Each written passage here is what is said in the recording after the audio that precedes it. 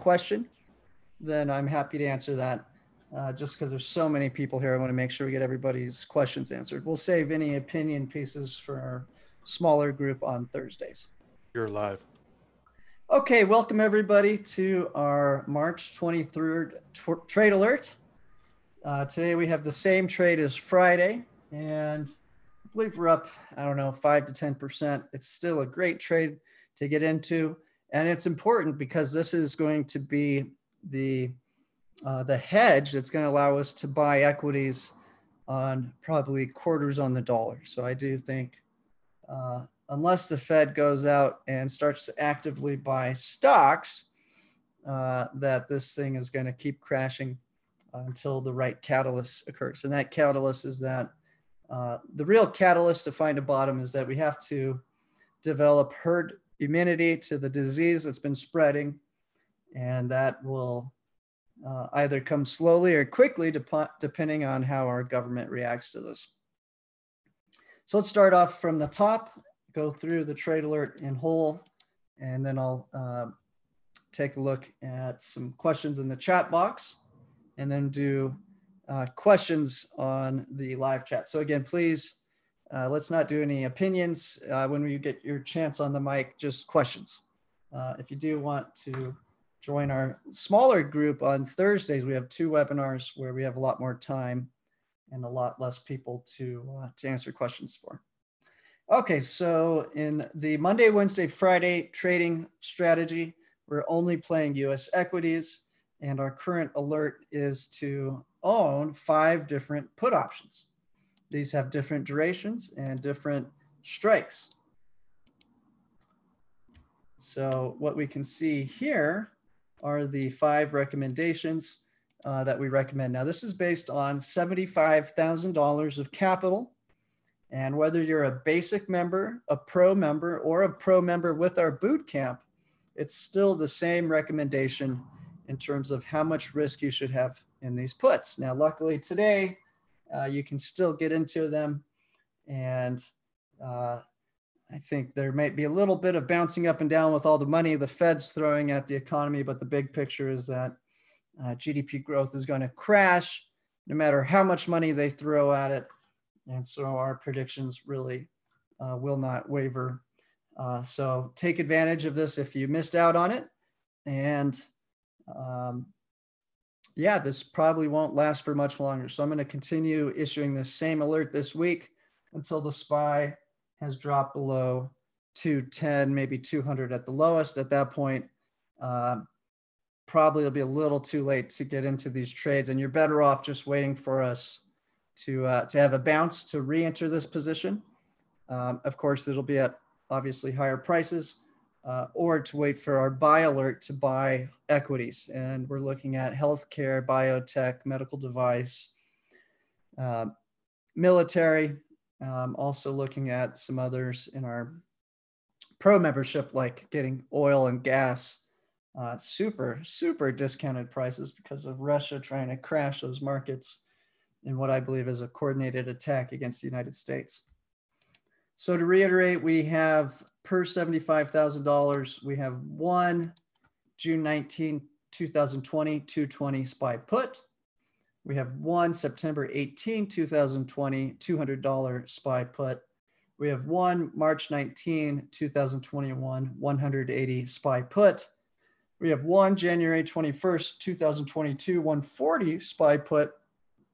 And our most leveraged aggressive trade is 3 March 18, 2022, $100 SPY puts. And this is regardless of what program you have, doesn't matter, per $75,000, this is the allocation. So it's just under $7,500 to build the entire set of hedges, or 10% of the total portfolio. Now, this gives us downside protection for about 18 months, which is probably how long this stock crash is going to last, unless society decides to let the disease that's causing this just rip through the population as fast as possible, which would be horrifying. And I'm not sure if they would do that or not. If they continue this on and off mode of trying to slow it down, turning on and off lockdowns and things of that nature, then I think this will take 18 months minimum. Our pro membership with the boot camp this morning is up 5.9. It's up a lot more now because our positions continue to go the right direction. And the pro membership, again, we have a lot of money riding on the US Treasury market, from ETF position to call options. Those are going in our favor today.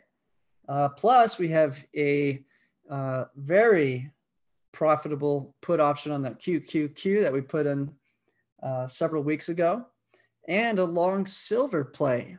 And the silver to gold ratio is just absolutely out of control right now. It's putting silver mines out of business, which means the spot silver could just skyrocket as demand for precious metals slowly but surely builds. Now, I do think we're a little early for all you gold bugs and silver bugs to bet the bank, but I do see that being the last bubble that gets popped. So stock market pops first, bond market's just going to scream higher if my predictions are correct, and that's not corporate bonds, which are on life support because the Fed's buying up those now. Which is a complete joke. And but treasuries, which is also being on life support, will be the real play. I believe that will dominate returns for 100% of 2020 and quite possibly 2021. In fact, as long as this disease is wreaking havoc on the economy, I think you'll see the US Treasury market is going to hog all of the world's resources, and it's going to be forced to do so thanks to our central bank and our gigantic military. So again, if you want to learn how US government likes to go wreak havoc on foreign nations to drive capital into its bond market, and how the central bank has a sweetheart deal for the primary dealers like JP Morgan, that almost ensures that treasuries generate massive profits over the next several years, probably it could be more like the next 3 to 10 years, but let's just be hopeful that this mess is dealt with in 2 years.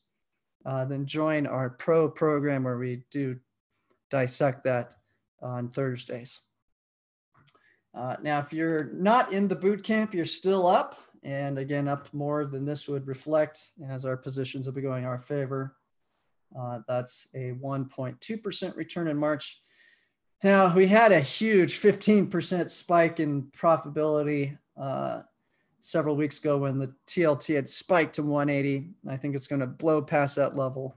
And so our trades are back on track. So it's a little bit of a swing, but back on track. In the basic membership, we only play US equities. I was trying to catch some volatility in the S&P 500 and just barely missed it. We were a trade off when we had that world's largest gain in a single day in the US stock market. But we had puts. So considering the US stock market's down 30%, we're only down 3%, still a great return. And we're positioned now to really make some very fantastic returns, betting down on US equities temporarily, and then eventually buying key industries that will benefit. And again, the industries I believe that will highly benefit from this environment will be number one, healthcare. Then we're going to be looking at heavy investments into biotech. Now, just imagine if this was an attack, it's super easy. You go catch a bat, you take all the viruses it has in it, like SARS, and then you start infecting lots of other animals, and then you go find the most deadly viruses and then culture those and reinfect more animals over and over and over again. Not only the Chinese, but also the United States, we have entire closet chests full of these different nasty viruses, and they could easily be sprung on society again. So I think there has to be massive, massive money invested into defense for vaccines that can beat viruses. And really at this point, we're in the dark ages of trying to solve vaccinations against viruses. So I think that you can count on the government giving these scientists in the biotech sphere tons of money to accomplish this, as it will be critical for our national safety and also getting out of this current predicament. So again, the stock market volatility is going to likely crash everything in the stock market, regardless of the sectors that should do well. So I'm looking for a VIX to pop well above 100, a huge leg down from here. And then we're going to start hopping into a handful of ETFs, which will include exposure to healthcare, biotech, medical devices, e-commerce, and then military related products. So I think that will give us the first big jump up. And when you combine the put options we have, plus our strategy to get in cheap on these key sectors, I think that this basic program is going to have some very, very attractive returns in the coming 24 months. So a little patience will go a long way. I think a lot of people are going to think that a 50% crash is as low as we can go and get caught off guard, as I do suspect this can go much lower than that. Now, can the Fed start buying stocks? Sure, maybe, but look at Japan. They did that in Japan, and their stock market's still not back to where it was when they were going to take over the world. They were bigger than the United States. Tokyo was valued at more than all of California. So I'm not even sure if that would be enough or if they want to. I think the Fed's perfectly happy letting the stock market crash so that the banks can profit wildly on US treasuries and then go buy up all the stocks on probably quarters on the dollar. So 25% of the high is what I think we'll see banks loading up on stocks with a great big smile. It's criminal, but it is what it is. So these are the trades exactly that we issued on Friday, and I'll likely continue to make the same exact trade alert all week until we get below 210, maybe 200. At that point, I'll say, hey, hold on, let's catch a big bounce. Remember, there's a lot of banks who make money selling puts, and every time their puts go underwater, they have to cover that by buying stocks.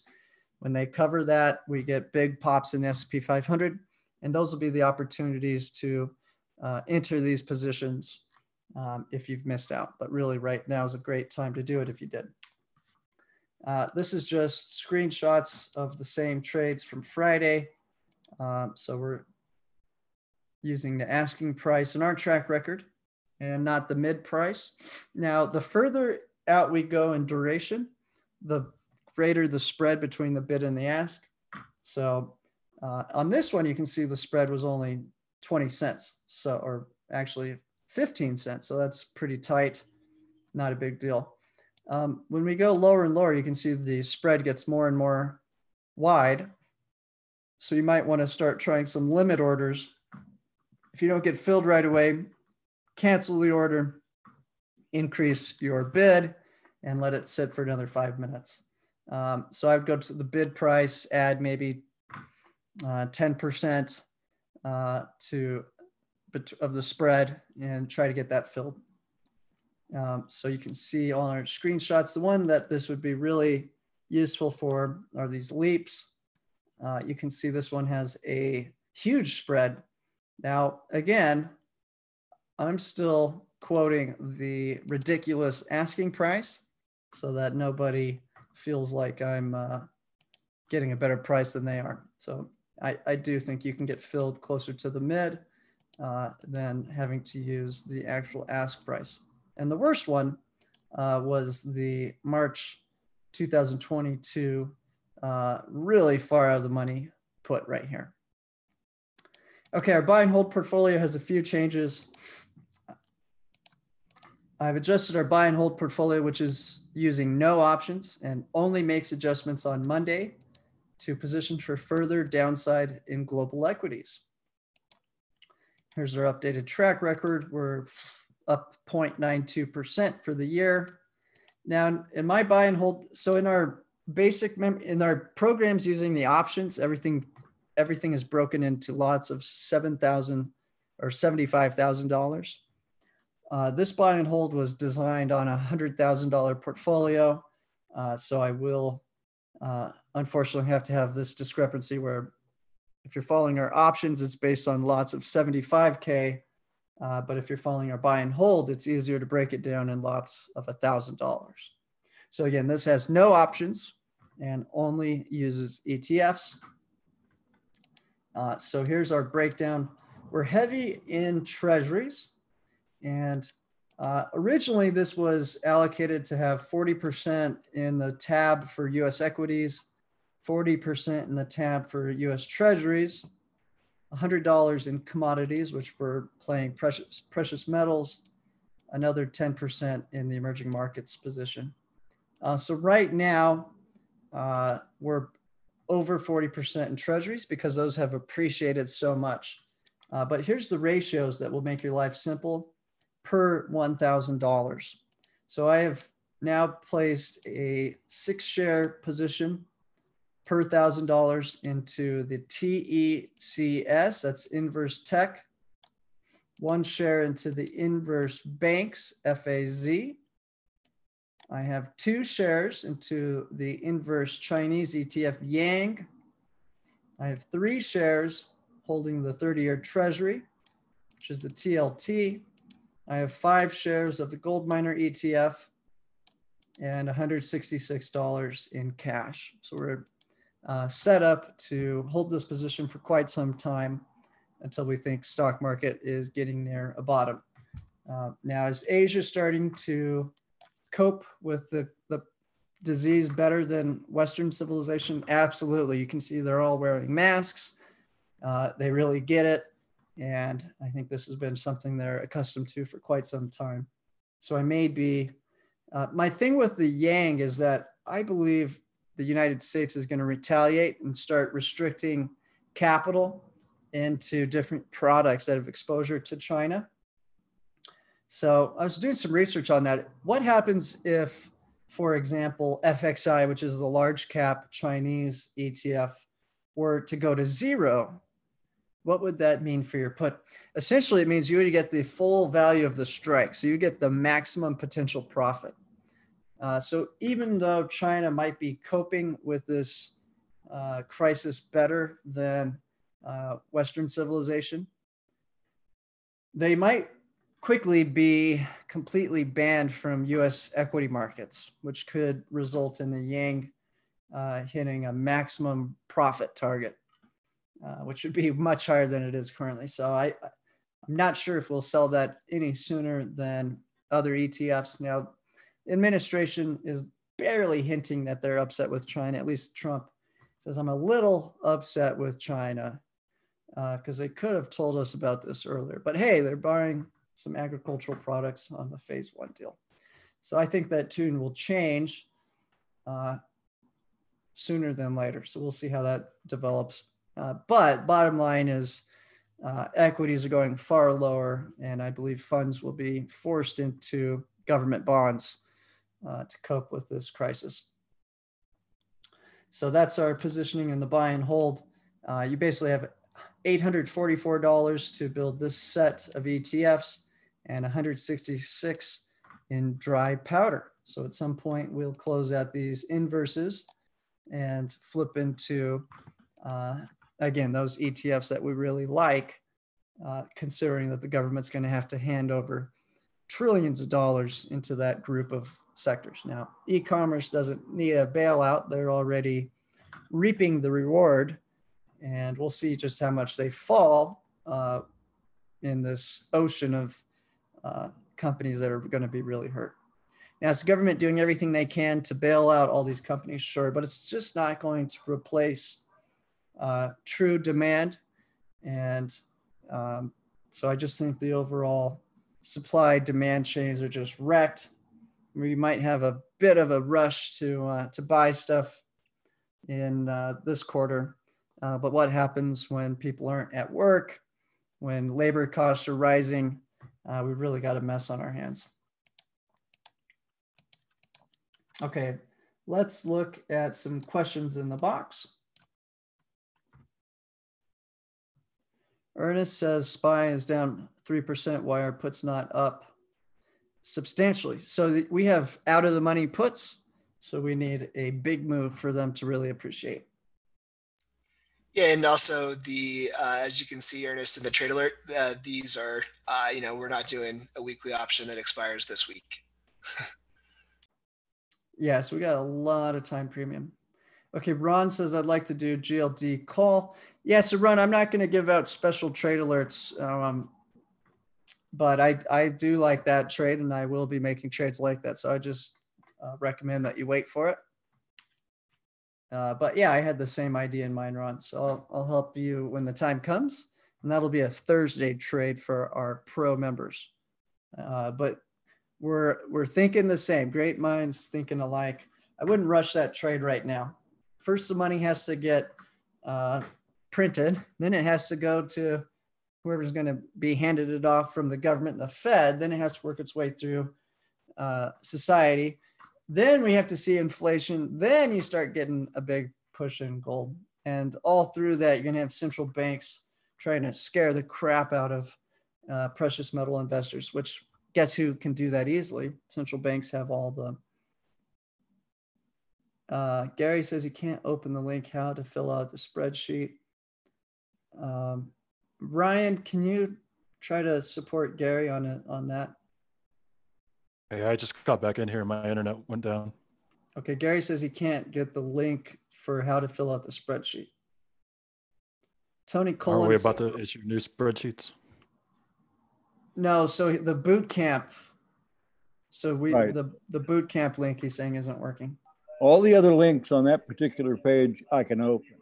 That one, it just won't open. I tried it on Safari. I tried it on what's the other one? Chrome. I tried it on. Okay, no worries. We'll get you a fixed link. Thanks Okay. thanks. Tony says why GDX and not GLD? GLD is hosted by HSBC Bank, which I don't trust. So I'm willing to do some leveraged option trades with low risk. I'm not willing to put capital behind that ETF. GDX are American Canadian companies, so a lot safer for buy and hold with the underlying.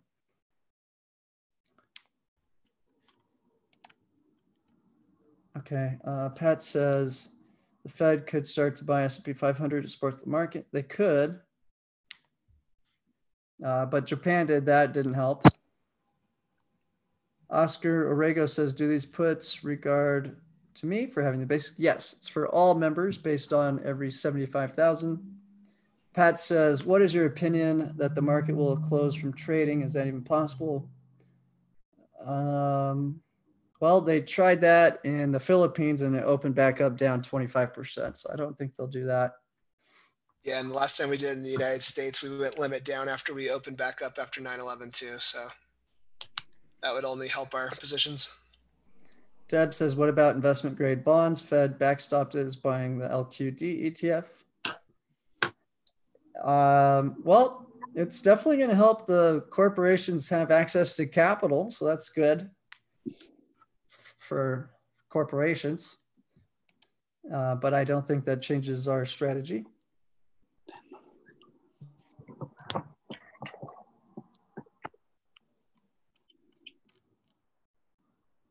Okay, I think we're caught up on that. Let me go to the bottom now. I see 3 new messages.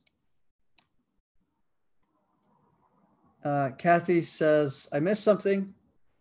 Yeah, so I adjusted the buy and hold. So let me go to the buy and hold. It's based on, so I was looking at the way my buy and hold is structured, and it's an even $100,000. So this is how I have the buy and hold structured today per 1,000. You can see that. So we have inverse tech, inverse banks, inverse China, long the 30-year treasury, and long gold miners with 166 in cash. So I do apologize. I know you had this all based on lots of 750, but after looking at my buy and hold, it is based on a $100,000 portfolio.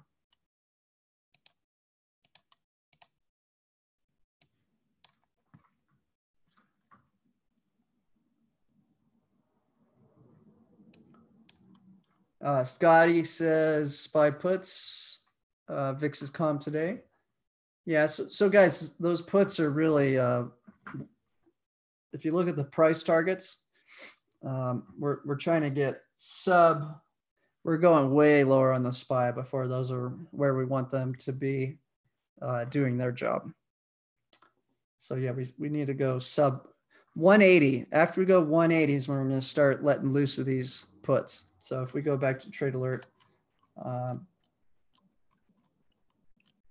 have a target for each one, which is about $20 below the strike. So the first one we'll let go at around 200. The second one we'd let go at around 180. The third we'd let go at around 140.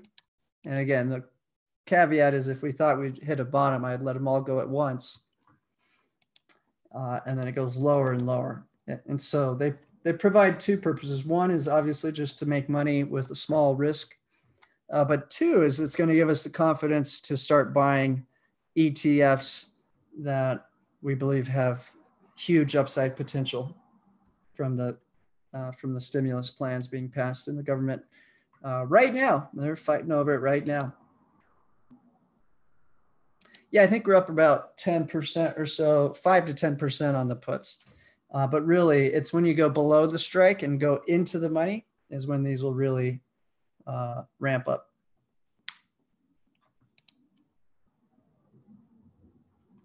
No, I wouldn't waste money on miners. They are a bunch of crooks as far as I'm concerned. Yeah, it takes a long time to build mines and to get the gold out and then to have all the infrastructure and money in place to do that. So you need a ton of capital to do that. So yeah, GDX is the best way to do it.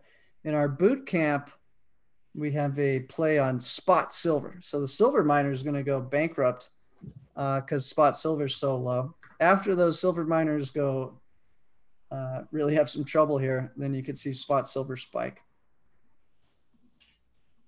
Looks like somebody's been listening to Chris Martenson, Honey Badger, love it.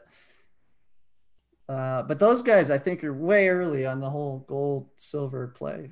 A lot of people, I believe, are going to get caught off guard thinking the big move right now is gold when it's going to be treasuries.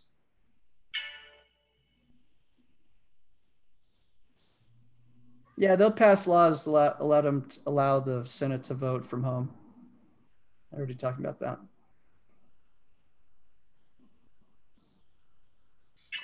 Yeah, so Mark B, so it's, we've looked at the circle of life for the Treasury. And I'll cover that again on Thursday.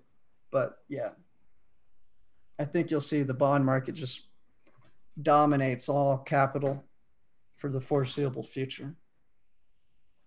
Because it has to. If it doesn't, then we have a takeover. And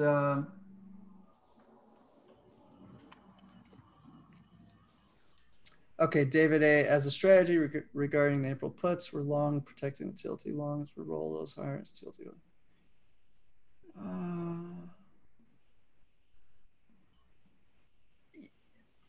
Yeah, so no changes to our Thursday play. We have that put, which provides it's kind of like, that's our abs. If we're going to have a huge allocation to the TLT, which we do, 40%, then because we've seen risk parity funds blowing up and creating some volatility, then I do prefer to have that put protecting us against a massive drop off. The other big concern I have for the Treasury market in the short term, not the long term, is that the issuance is going to increase potentially tenfold. So we have a 10 times increase in supply. Could the banks decide we need to reset yields to be a little bit higher before we start this big push? Sure. So that's a big risk and why I like to just keep that put. So yeah, no changes in our TLT position.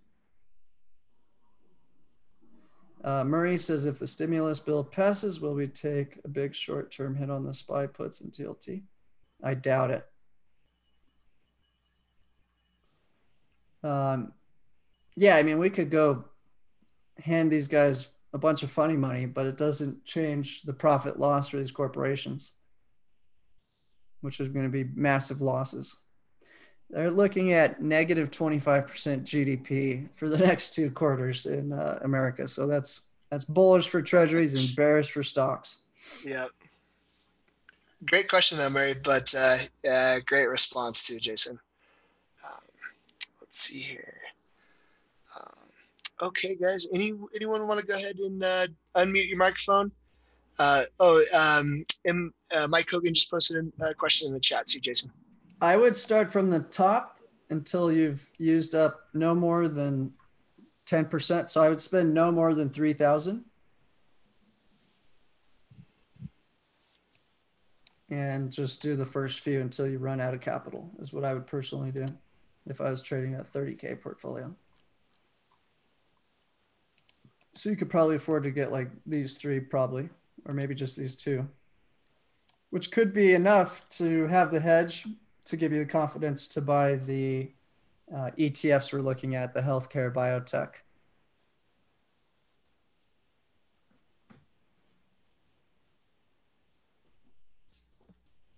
Okay, great question, Mike. Thank you for presenting it in the chat. 101 live. I think that's a record. Very nice. Very nice. And just real quick, guys, I've had a lot of people text me questions and call in about questions, guys. This is why we have the webinar every day. Okay. We literally dedicate 8 to 10 hours of our time to answer questions live in the webinar. So if you guys have any questions about investments, please reference them here live. Okay.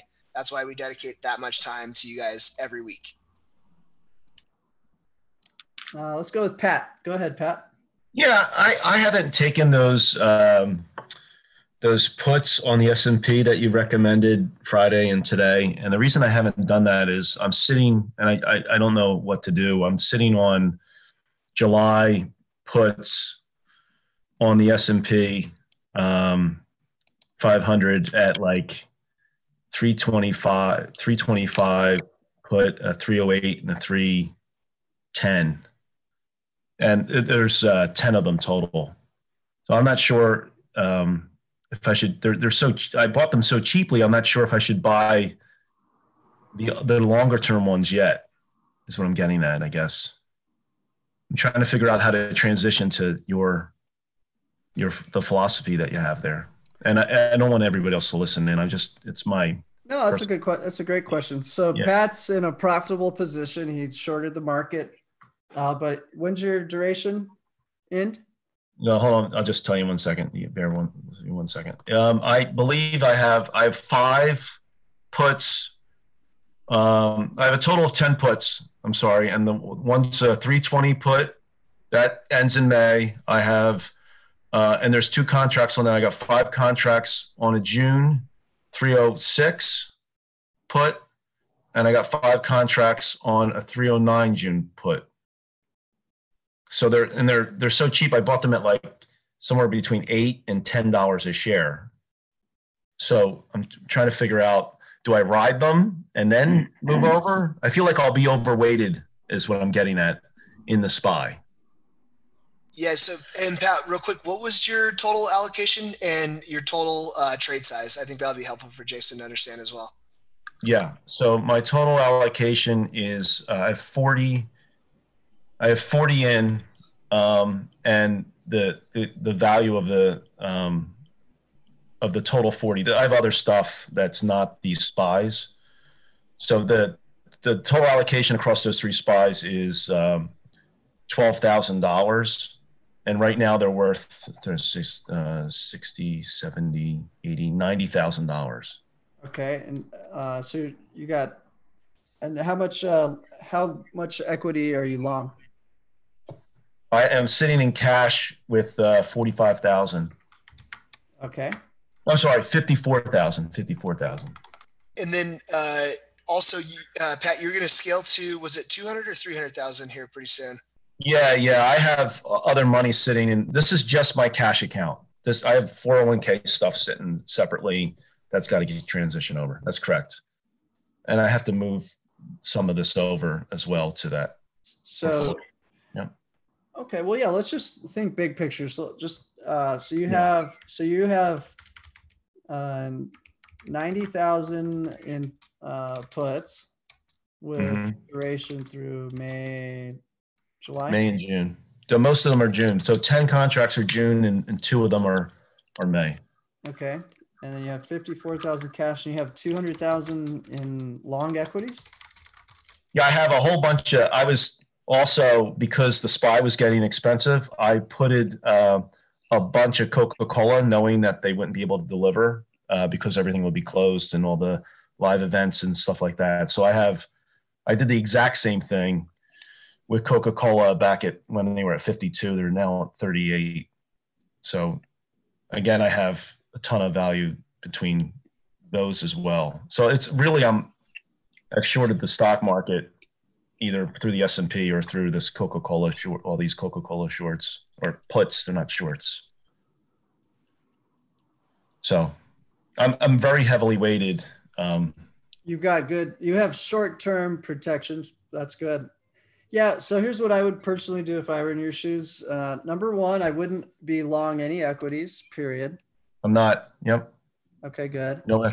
Yeah. Two, you still got a little time. So this one's coming up soon. Here's what I would tell you in 14 days, Mm-hmm. this is probably going to be 150,000 deaths, which is crazy. Okay. So I think you would hold on to it. I would probably hold on to that a little bit more.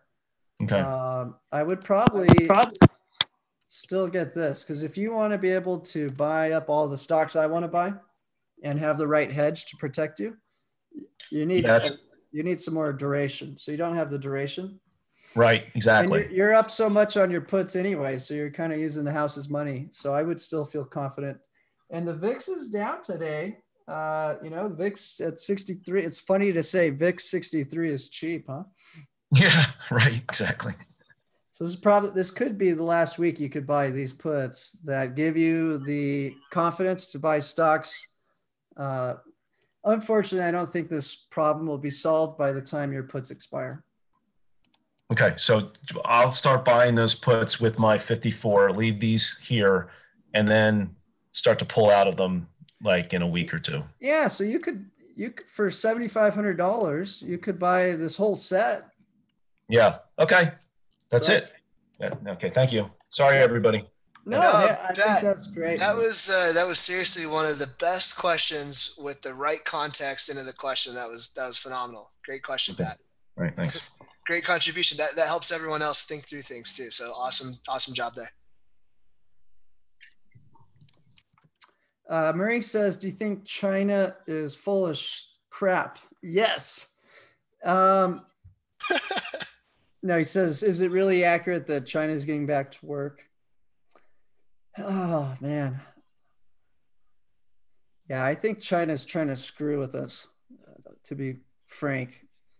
So, hey, Jason, this is Mark. I chatted with a few buddies from China and Hong Kong, and they are getting back to work. Like, for instance, one of the factories that these guys work with is at full capacity. They're at 100% again in Hangzhou. But there's still a lot of people working from home, and subway traffic is picking up a lot. But everybody's wearing masks, of course. And so they say that things are starting to get back to normal. At least that was from a Shanghai perspective. In Hong Kong, they're starting to get numbers rising again. So that's causing some problems. But they are, so they may go back to working at home, but they have been working in the office. Okay, good to know.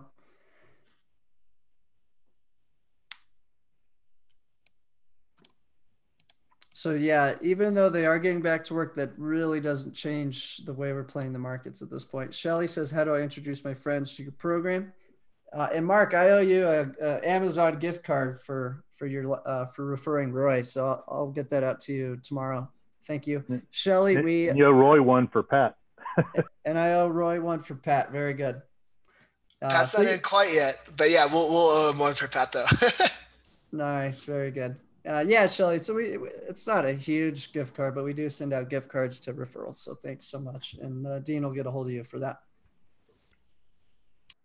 David A says, thanks for that question answer. Perry says, China reports new cases from people coming back into the country. Yeah. So, well, let's see. So what do we have exposed to China? We have emerging market ETF put option for our pro members, and our buy and hold, you have the Yang.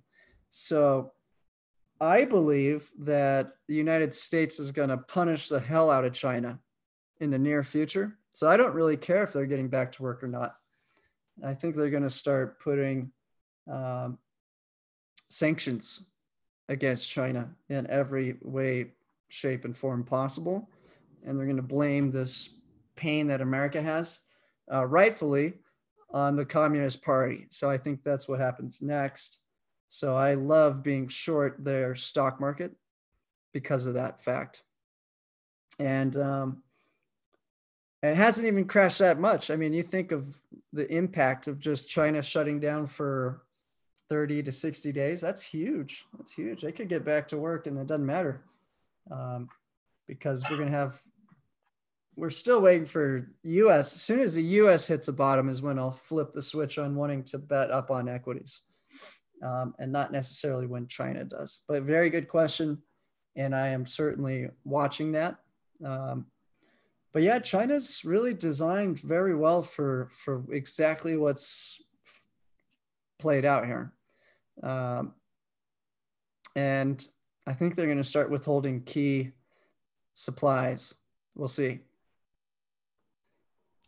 Yeah, and the other thing too, Jason, is look, we haven't even started to see the job cuts here. It's going to be so ugly, and a lot of people are kind of numb to the fact that 1 in 5 jobs created in the last 5 years was in tourism, hospitality, and travel. So bye-bye. And unfortunately, that's going to be 20 to 100 million, maybe more jobs across the world. So. Frank says, oh, go ahead. Yeah, this is Tony Colon. Just a technical question on Thinkorswim. Sure. When I order, when I place an order, my minimum comes up as 10 contracts. How do I lower that? Just click on the 10, Tony. Just click on the actual 10, erase it, and then just enter in. Maybe it's 1. I think it's going to be 1 in your example. So yeah, just go to that screen, erase the 10, and then just enter 1 with your keyboard. Yeah, I understand that. I'm talking about the default. Can I change the default? Oh, call Thinkorswim for that. I'm not sure. Yeah, I tried. But I'm sure you can change it. Yeah, I'll look into that too, Tony. I'm not sure, but I just got a new PC, so I'm going to install Thinkorswim, and I'll be able to have that live on our webinars starting Wednesday. Okay. Okay. Let's see. Anwar says, can you explain the relationship between the VIX and the QQQ? Sure. So the VIX is a index relative to the SPY, which is correlated to the QQQ. And so we got to go back to science class. Just think of speed. Okay. We're going 100 miles per hour. Or acceleration. We're going from 0 to 100 miles per hour. So the VIX is a measurement of acceleration. So it's the change of price. And so if the rate of change is accelerating, the volatility index increases, which makes the relative value of options increase. So in general, we want to buy put options when the market is deaccelerating, and thus the VIX is slowing down. And we want to sell options when the market is accelerating. Now, the VIX can actually go up even if the stock market's going up. So if it's going up at such a fast pace that the rate of change has increased, then that can make the VIX go up. Usually the VIX goes up when markets go down, and the VIX goes down when markets go up or flat. But it can even be just going down slower than it had been previously. So again, the VIX is a measurement of acceleration, and we want to time selling options when the VIX is accelerating, and we want to time buying options when the VIX is deaccelerating or going down in general. And it's all relativity. So go pick up some good physics books and you can really dive into that if you like, but that kind of simplifies it for you. Just there's a hello first. Hey Anwar. Hi, how's it how going? are you today? Doing well. New shiny day here. Very good. Just relationship between the VIX and QQQ, or the VIX is an indicator to all the stocks? The VIX is based on the S&P 500 or the SPY, and the QQQ is just kind of like a concentrated, mainly tech piece of the SPY. So they're highly correlated. Okay. Ron Nice question, says, Anwar. yeah, very good question. Very important. So VIX is going up, sell options. VIX is going down, buy options. Kind of just, of course, it's all relative to the, to the past. Usually I would say VIX at 60 is high, but now VIX at 60 is low. Okay, Ron says, could I get the link to the recording today? Yeah, so the link that you clicked on to get to this live webinar, after it's been closed out, will turn in automatically to the link to replay it. Jason, I've tried it on several days and it won't. It says Friday we had a issue. Today we won't, I promise you. Okay, good. Thanks. Yeah, Friday we had a technical issue. So your answer to me on the QQQ will be recorded and I could listen to it again? Yes, sir. So yeah, at the end of this presentation, go back to your email and click it and you can replay today's recording as many times as you like. Yep. Okay, Anwar has a good question. Do you want us to buy healthcare, medical stocks, aerospace now? No, not yet. Okay. I'll give you the alert when. These put options we're buying today will give us the hedge or the protection we need to simultaneously buy those stocks at the right time. So not only do we hope to generate profit for our portfolio from today's put options, we also want to own those puts at the same time we buy stocks so that we have a hedge to protect us against any downside risk. So if you buy something that's crashing, the momentum is for it to continue to crash. So I do expect that when we do buy these stocks, they will be crashing. So as the underlying ETF we purchase will be falling, those put options will be going up in value. So it'll give us the confidence to buy stocks that are look very scary at that moment in time. You expect? Go ahead. So yeah, you want to know when? Yes. It's going to be when I think we have developed a solution to the crisis. So there's two strategies to. Okay, so the first thing you got to realize is that we can't stop this disease from spreading. Okay, once you accept that, then you have you can understand the gravity of the problem we're facing. Okay, so then it's a question of, does the government let this rip through society as fast as possible? Or do they try to delay it as long as possible?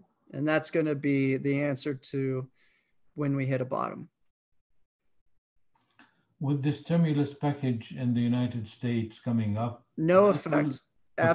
Absolutely zero effect on the stock market. Really? Oh. The only thing that matters is whether they let this rip through society quickly or slowly. Period. End of story. So the market will not jump? No, okay, I'll repeat this. The only thing that makes a difference for the equity market is whether the government lets this disease spread quickly or slowly.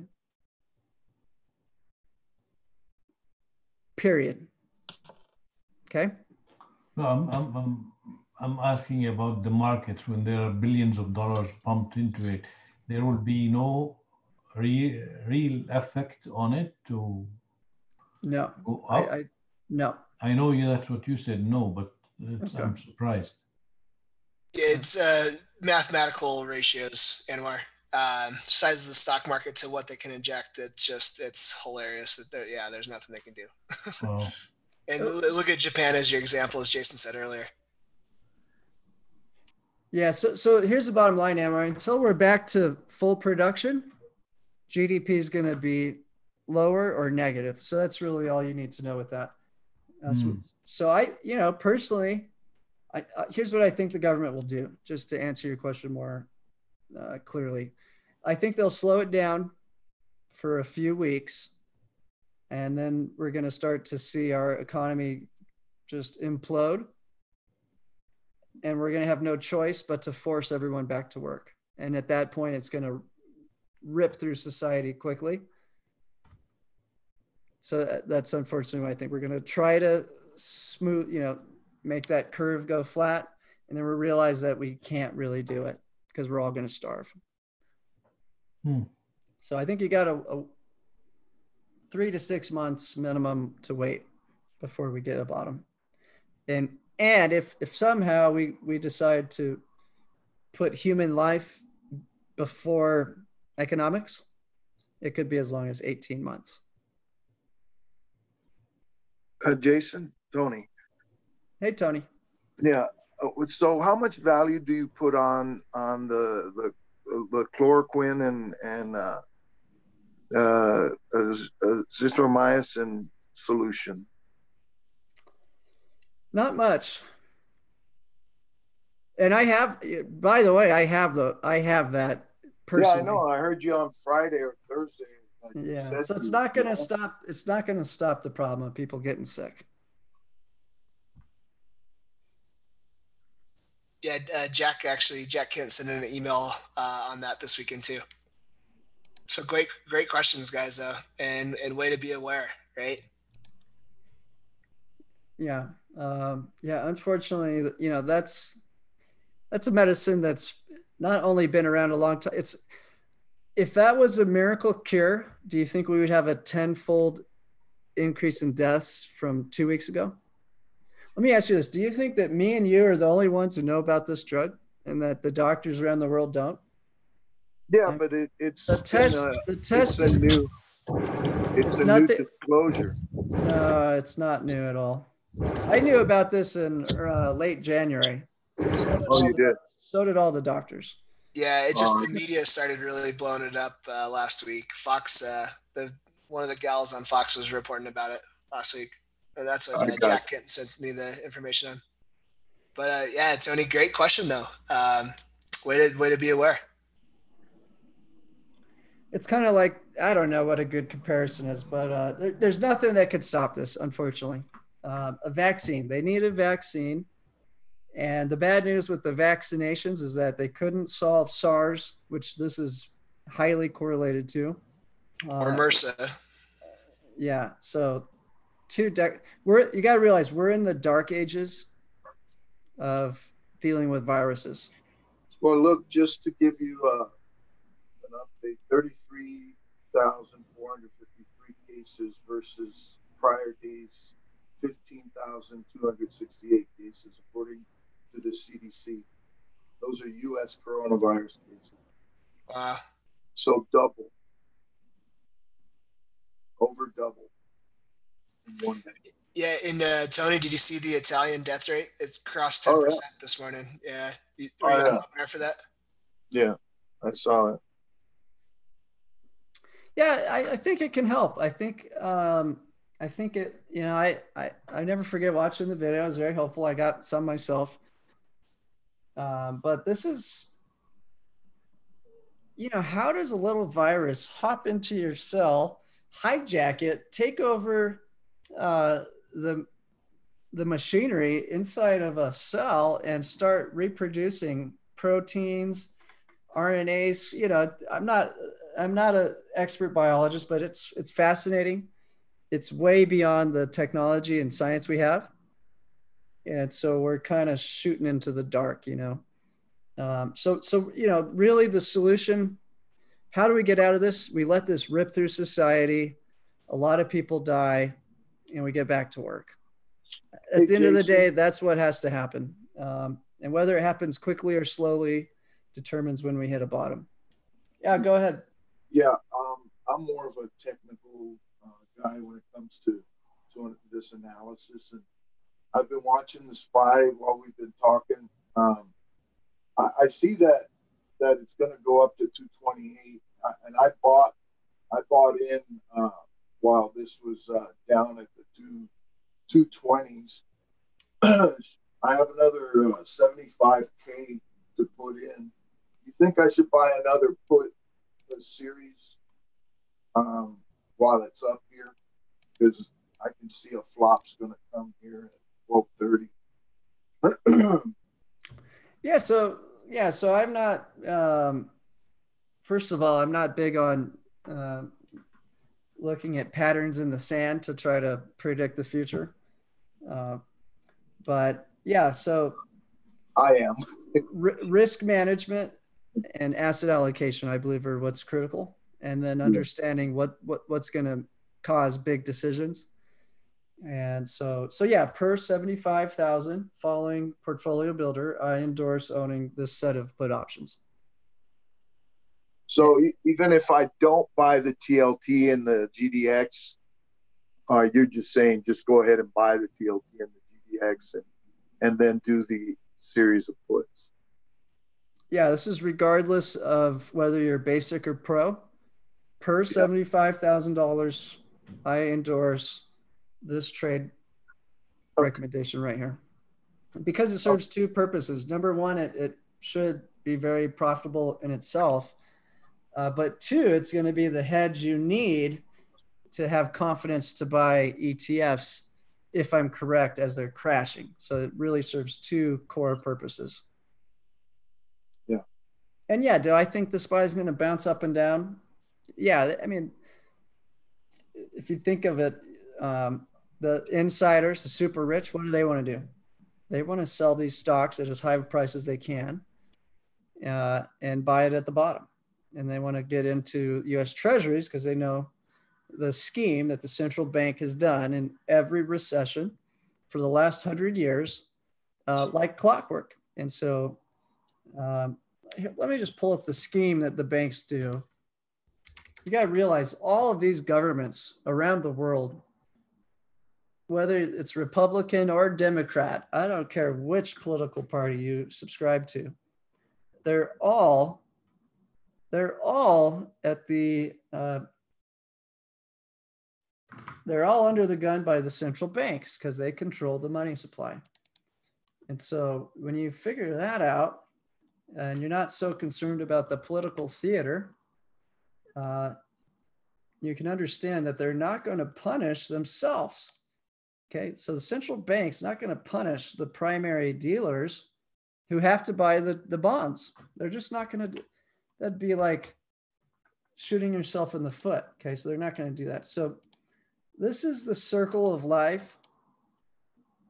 Let's just look at this.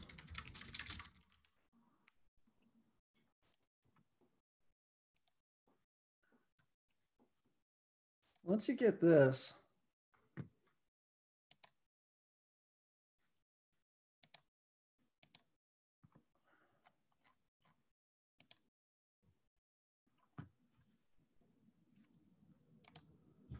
okay, so Can you use that two arrows to the right to full screen it under the X? let me go to the real website, sorry.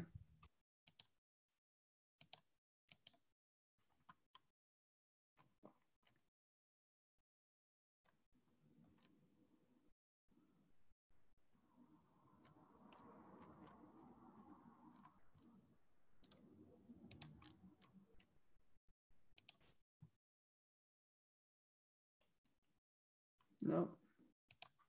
Okay. All right. So you see these gray bars? These are all the stock crashes for the last 70, 80 years. Okay. Now, what has happened to the red line? That's the federal funds rate in every single recession / stock crash. The rate has gone down. right? They cut interest rates. That's their go-to policy. Why? Why do they cut rates during stock crash? Why do stock crashes seem to thrive during periods where rate cuts or where interest rates are being lowered? Okay, so you can't find a single stock market crash or recession where the Fed didn't drop rates significantly lower. Okay, so why do they do that? What's the mechanism? How does it pay out? Okay, so the circle of life for bond investors.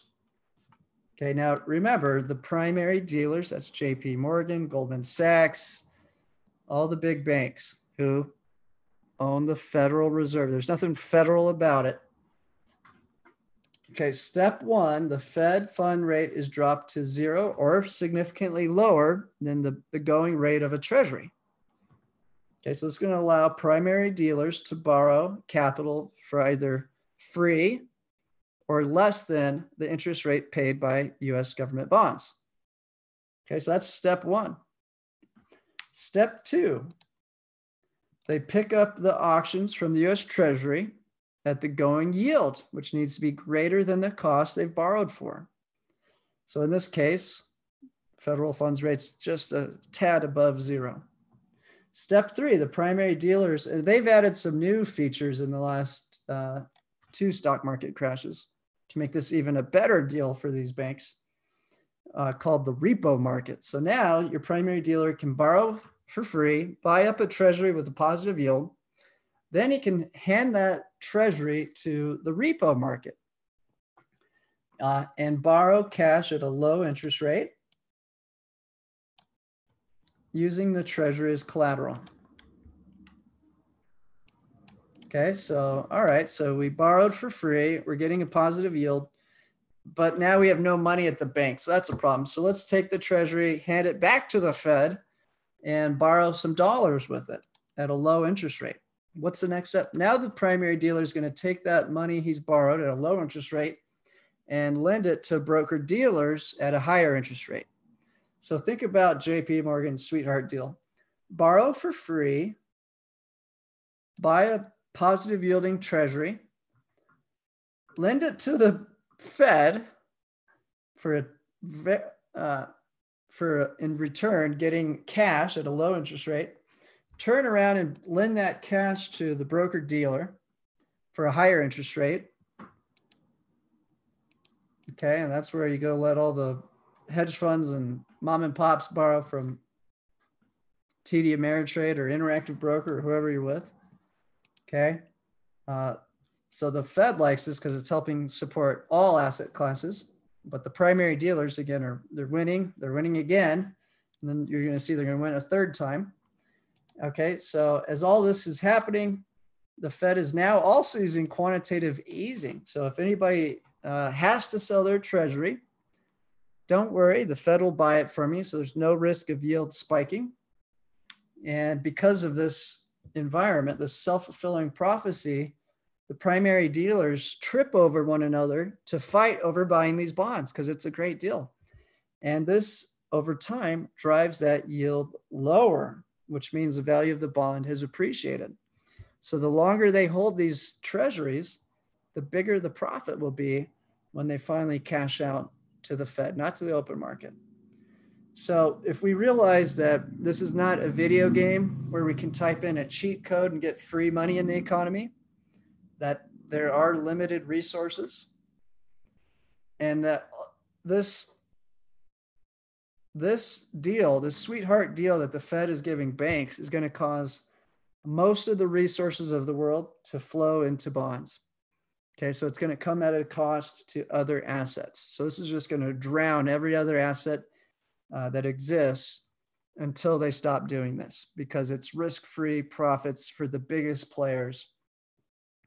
So that's the real reason why when you see rate cuts that are this significant, and you see that the Fed's pumping money to essentially guarantee these treasuries earn a profit, and then you realize, hey, there's limited resources in an economy and unemployment's about to skyrocket up, that we're going to have limited economic output, then it doesn't take a rocket scientist to realize which asset's probably going to get hit and which asset's going to likely appreciate.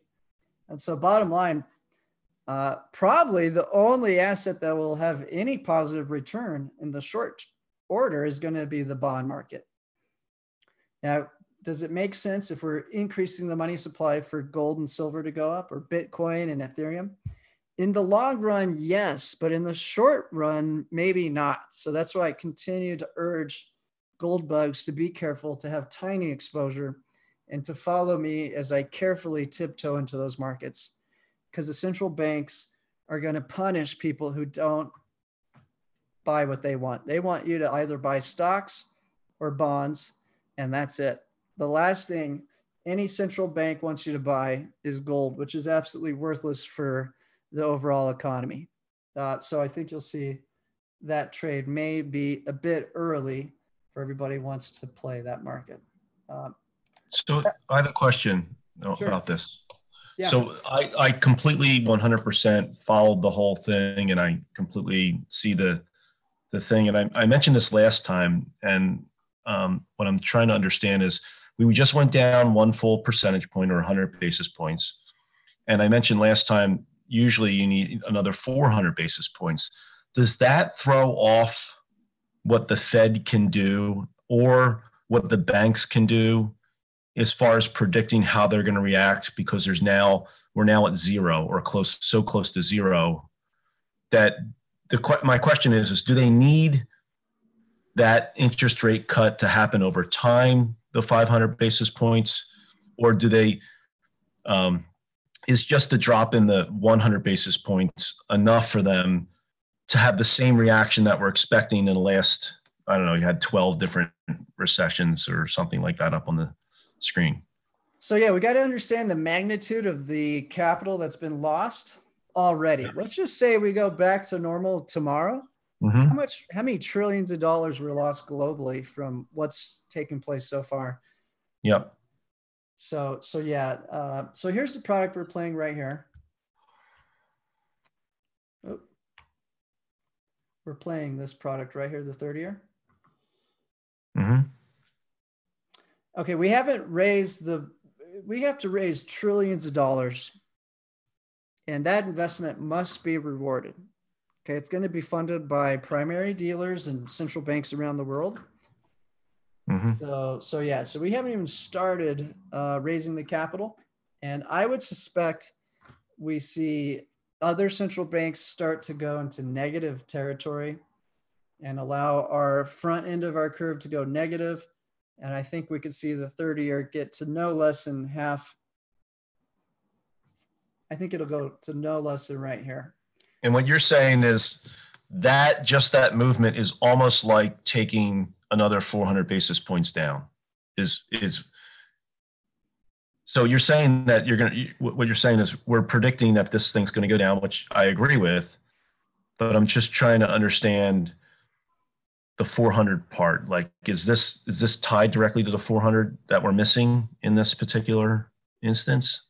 Just trying to, you know what I mean? Well, yeah, you're saying that, hey, it took all these huge rate cuts in the past to get out of recessions. I'm not saying we're going to cut interest rates 400 or 500 basis points. Okay. No, I know that. Yeah. All I'm saying is that we have trillions to fund, and it hasn't even started yet.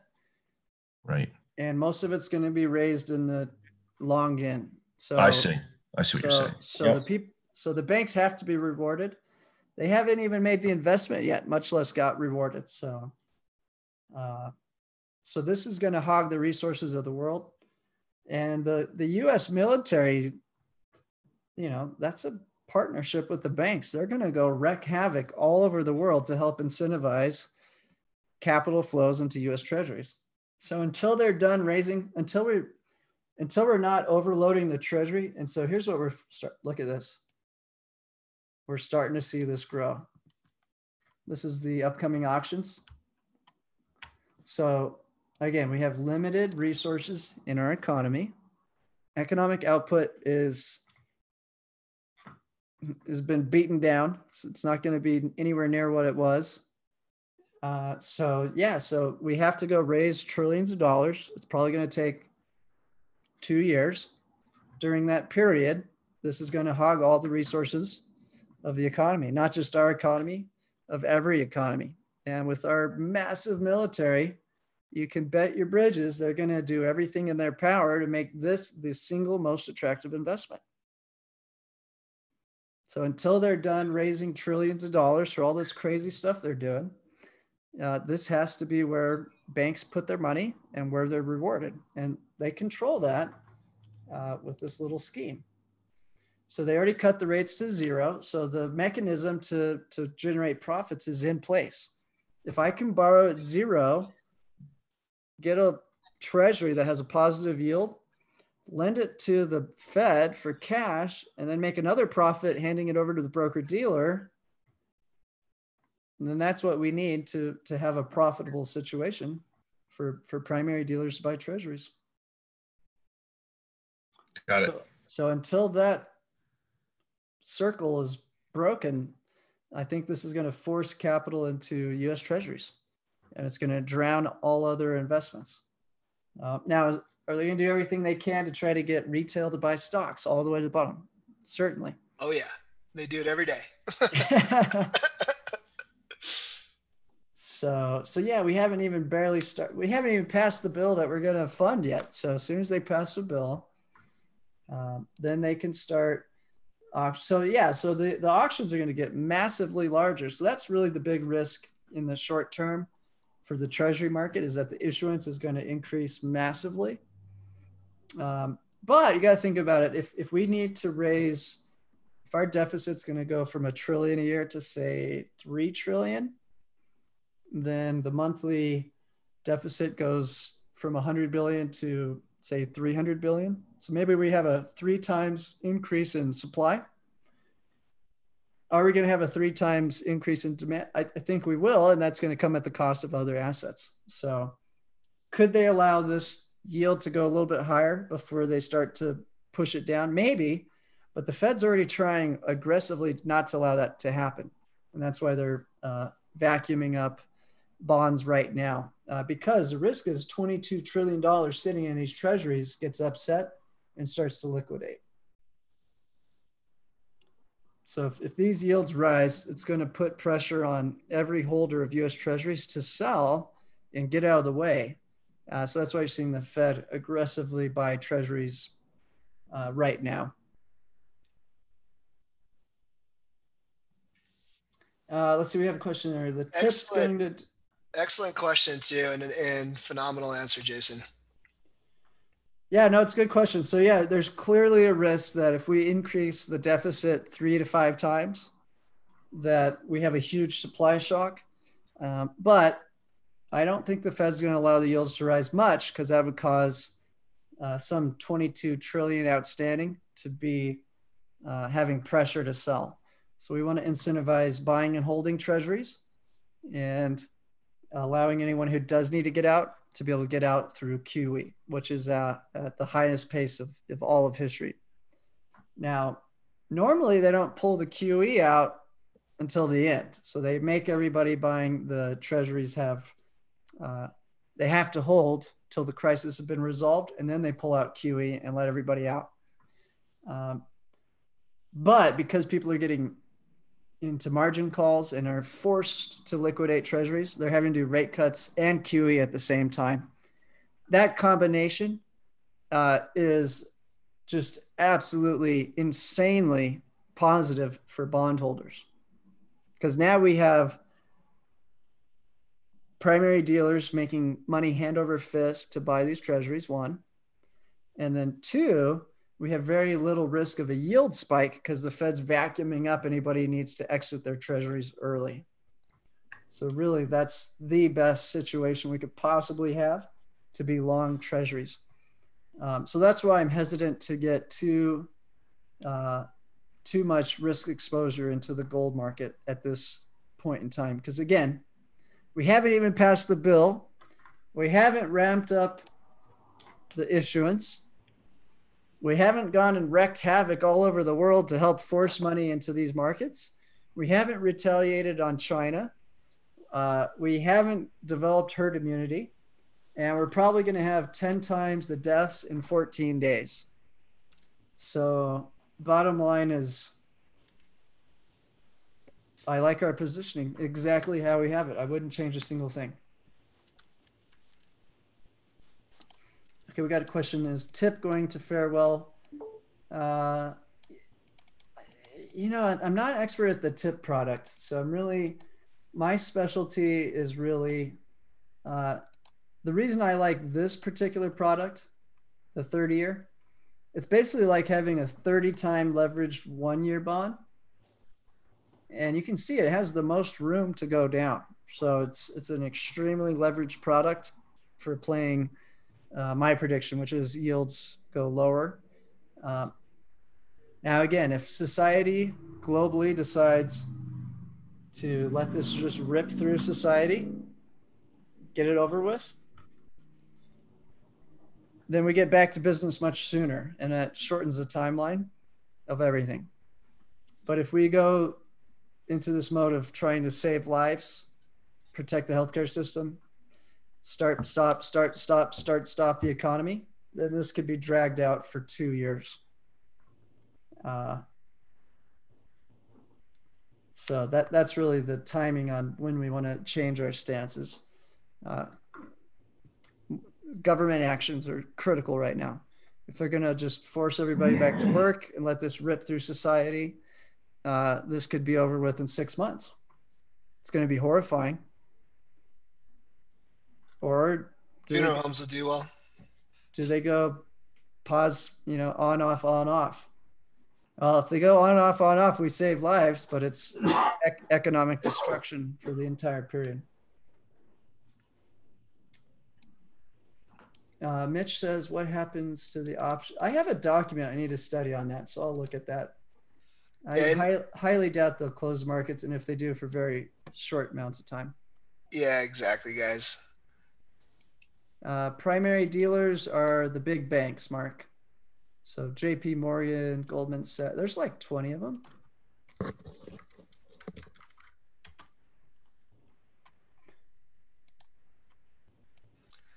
Great question too, Mark. I'm surprised that it's taken that so long for that question to come up. That was one of my first questions when I looked at this system with Jason. There you go. Here's the companies that really control every government around the world. So forget about the theatrics.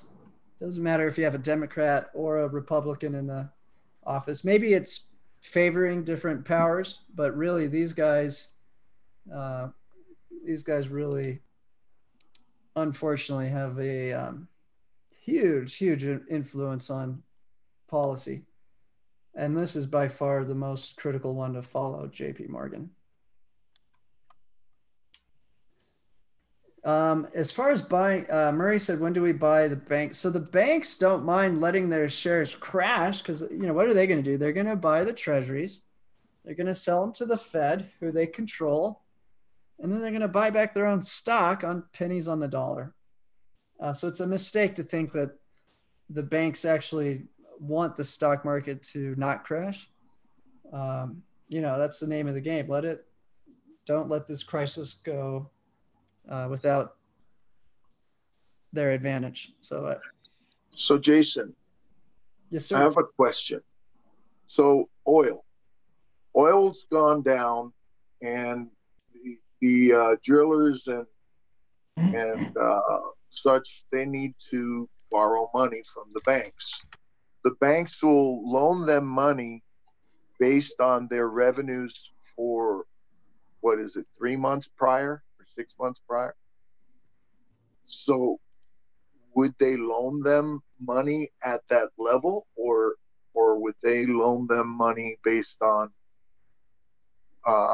today's level? I don't know the answer to that question, I'm afraid. Because they lag in their valuation of the oil company. Yeah, so this crash in oil is really what caused the whole thing to come apart. And I think Russia did this by design. at the same time we had the stock market crashing. And so that just forced massive liquidations. So yeah, how low will oil go? I think timing on this will be very similar to picking a bottom in equities.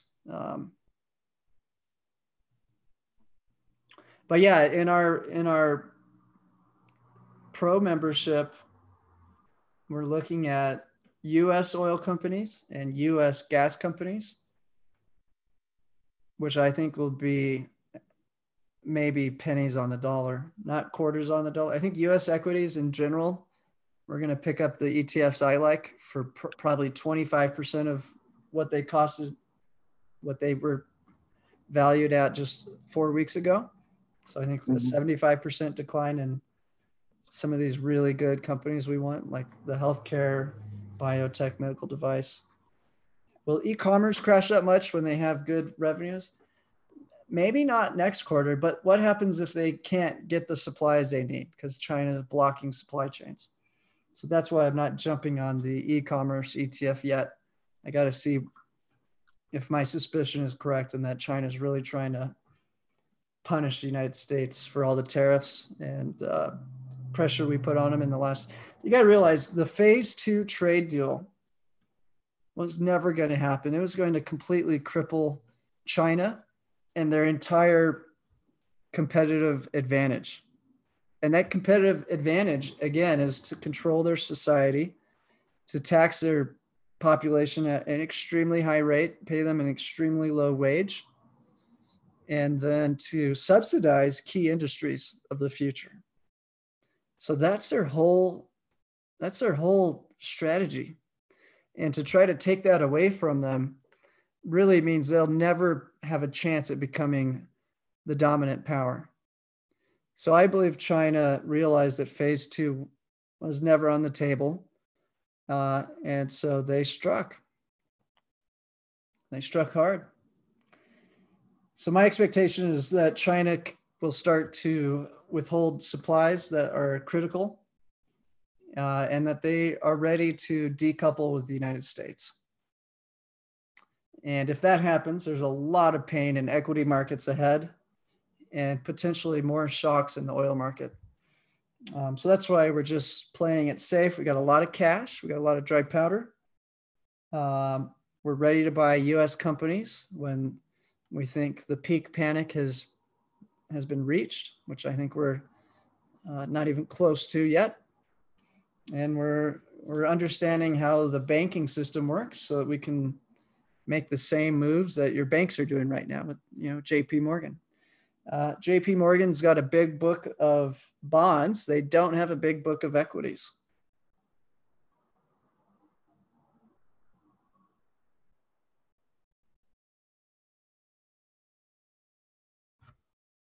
As far as loans to oil, that's not my specialty, so I'm afraid I can't provide good insight to that. Now, I know Trump said we're going to fill up our oil reserve and buy oil from our companies here, but how long will that last? Bottom line is we can slow down for a few weeks, few months, and then America's bankrupt. So I think we're going to try to say, oh, let's do lockdowns, let's do quarantines, let's set up all these, call it an ICU. I would probably call it a hospice. But then we have to get back to work. So that's really the key timing here is when can we get our economic output back to, maybe not 100%. When can we get it back to 80%? What's it at right now? Maybe 20%? So as long as economic output slowed, we could really count on equities having pain and the bond market having to raise capital to allow the government to try to keep different sectors on life support because it's too expensive for private banks to solve this crisis. And think of the magnitude. You got a 50% crash from something like 300 billion in bad mortgage loans that were repackaged and turned into maybe 3 trillion in derivatives. What's the crash in global GDP just so far? it's just gigantic. I mean, just massive. So I highly, highly doubt that the bottom is in for stocks. And again, we haven't even passed the bill. We haven't auctioned any bonds. And the primary dealers haven't been rewarded for taking this risk. So we're not there yet. Jason, can I ask a quick question? Sure. Joe Campbell here. Hey, Joe, how's it going? It's going good. You mentioned a few minutes ago, I'm kind of viewing you in between working, and you mentioned a few minutes ago that there was an open emerging markets trade for the pro folks. And I don't have that trade, and I was curious what it was. Sure, let me pull it up. I wouldn't do it. Or if it's still good to even consider it. I wouldn't do it today. Yeah, I think it's up well over 1,000% at this point. Yeah, 1,300. Great catch though, Joe. Did you say it's up 1,300%? Yeah. Well, that's not a good catch for me. So we did it on February 20th.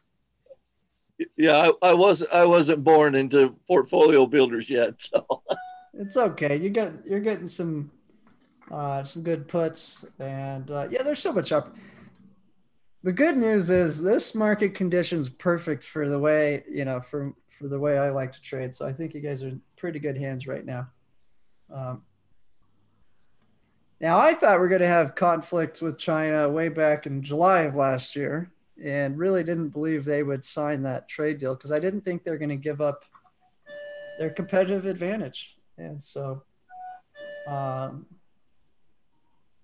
yeah, I think there's some fireworks ahead in terms of surprises that people aren't pricing in yet.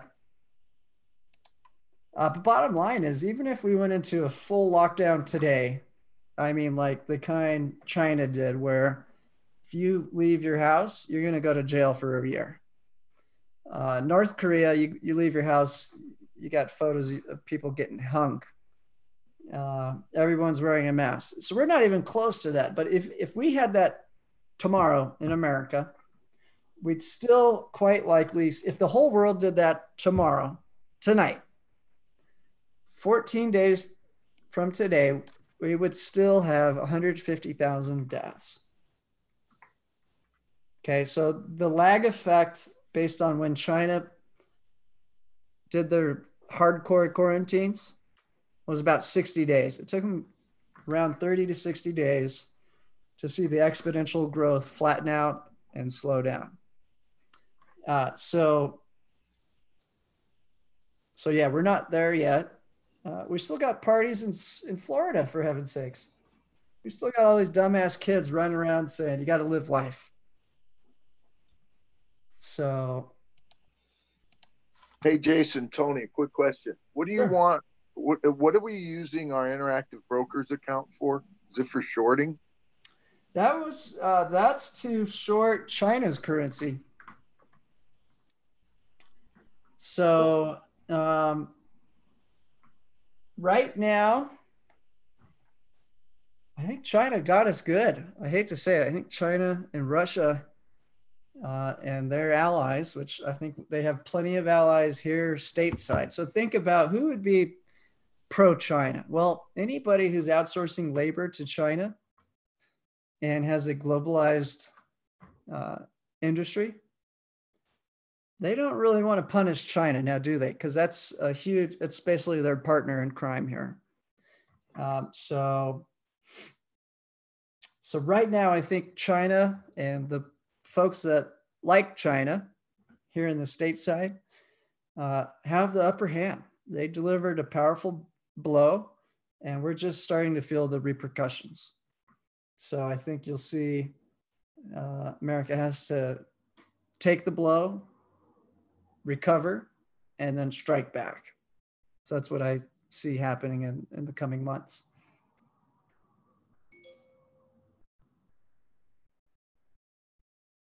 Ron wants to do a leap option on Tesla. A call option? Hell no.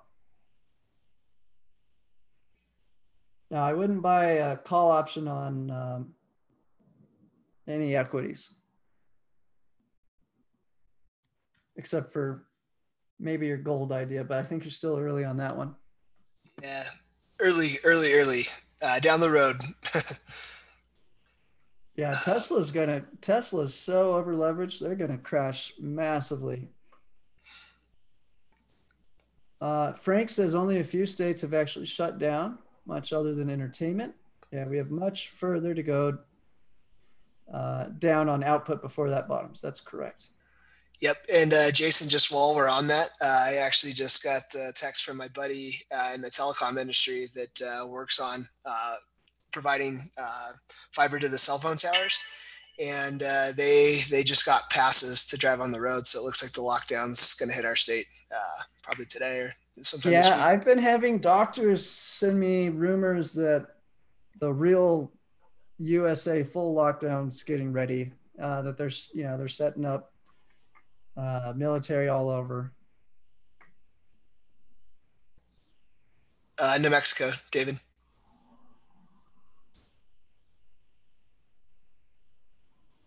Just thought I would touch on that just while everyone was asking about it.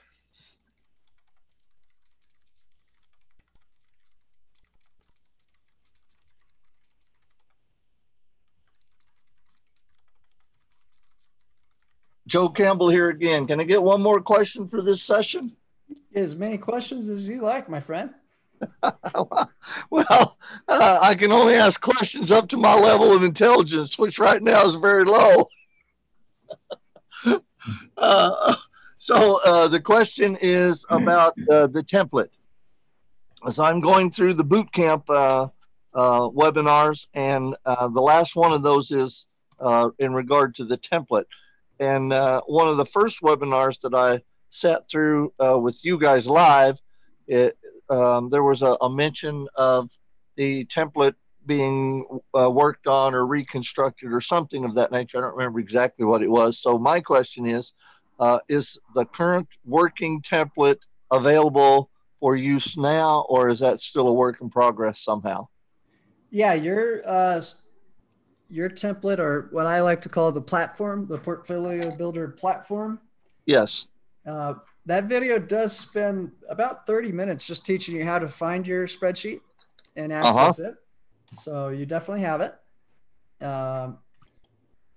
And the template's good, but I'm going to get you a new template this Thursday, which is optimized with all the new ETFs.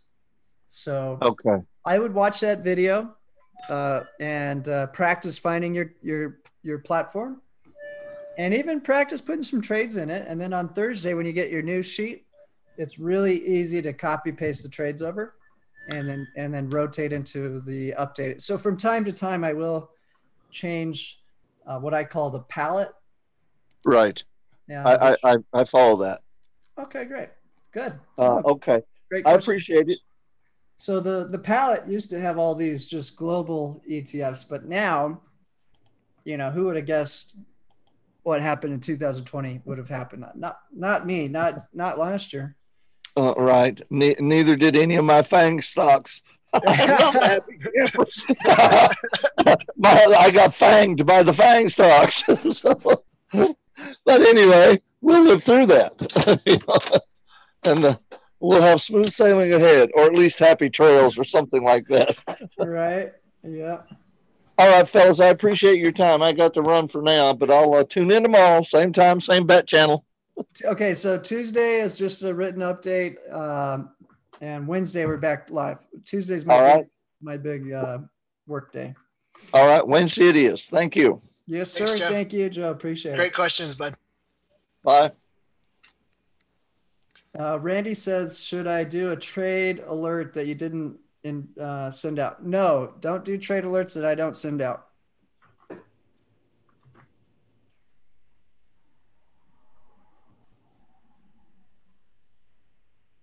Yeah, guys. So that's a common question. A lot of people say, hey, should I do this or that or this or that? If I thought you should do that, I would have already issued that. So yeah, we're holding most of these TLT calls. So if it's an out of the money option, we're really wanting it to go into the money and have a lot of time premium.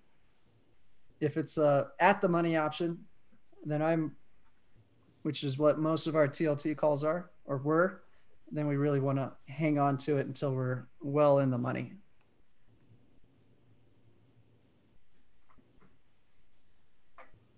So we'll likely sell that one on Thursday and replace it with a new one, and do that every Thursday. Hey, and just real quick, Jason. Hey, Mark, I saw your question you typed into the inbox. Mark, can you let me know your last name, bud? I know we have a handful of Marks, but he said, hey, Dean, can you give me the means, the way to get into the boot camp? Yeah, happy to, Mark. I just need to know your last name. Let's see. I'll get it for you, Dino. I'm getting his info right now. Sweet. Okay, cool. Yeah, Mark, I'll call you so we can do the boot camp upgrade when I get off a string of book calls today. Okay. Hey, Jason, I have a question about what do you think the possibility of the broker dealers going belly up, such as TD Ameritrade or UBS or some of the the big brokerage houses?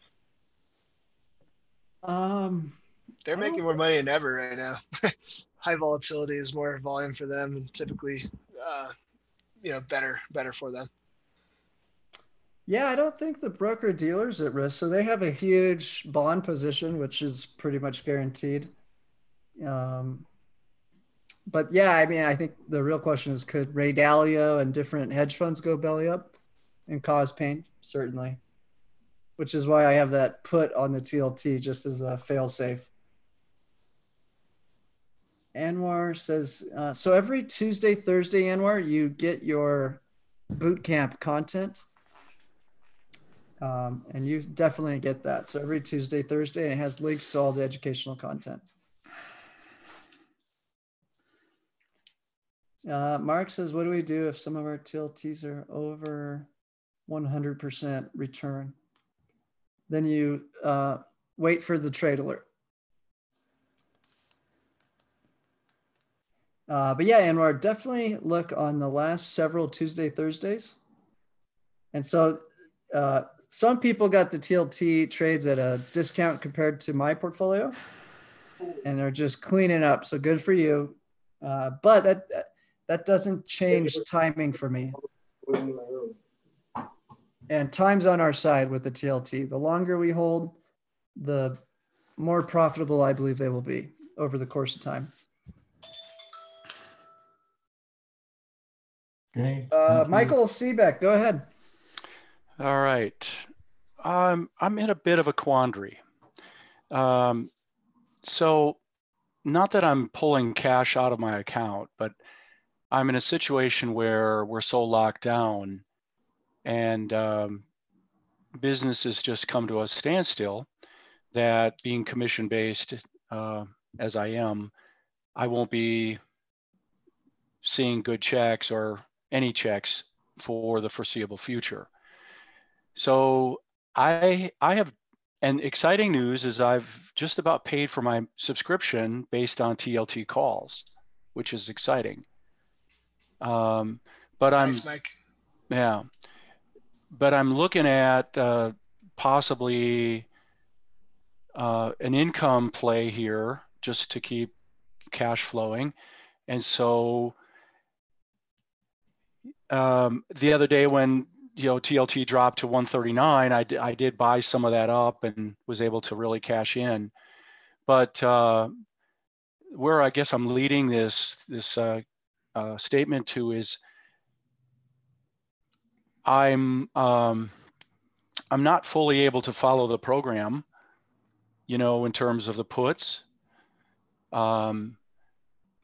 And then on the other side is trying to generate some cash, perhaps about $4,000 a month.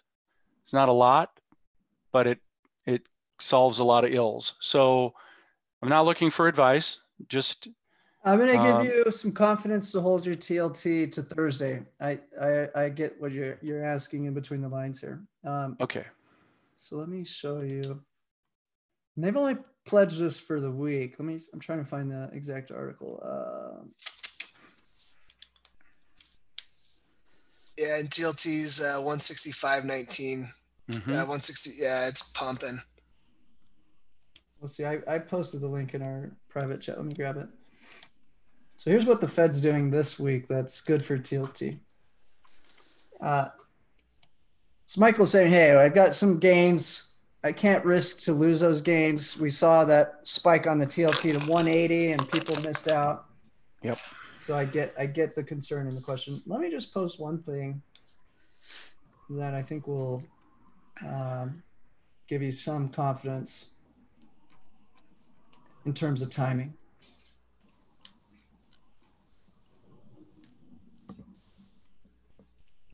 So, McConnell's stimulus plan, I don't know how the market will react to that. That's something that could create some short-term volatility for you to be concerned about, for sure. Let me just find this one article. Where the hell did it go? Well, if I can add something on that, last night, after that was announced and it started hitting the different social media platforms, the futures market, it dropped below the 5% limit down, plunged that, caused the market to go into, shutdown. The trigger flipped, and it stayed there at around 2174 for a good while. And I was just thinking to myself, oh my God, you guys are cashing in for it to drop, 10 points on the SPY, 100 points in the futures. But then in the morning, it bounced way up, and then it was the Fed's announcement that gave the market a little hope because they're going to buy the corporate bonds, is what saved the market a little bit. Oh, here we go. Okay, here was the Federal Reserve's announcement this morning that got us from lock limit down to not. Blah blah blah. We're gonna, we're buying. So they've set up basically a repo for. Well, they're actually buying the corporate bond ETF, which helps the corporate bond market. Here's the best news for Treasury holders, which keeps getting better every week. Oop.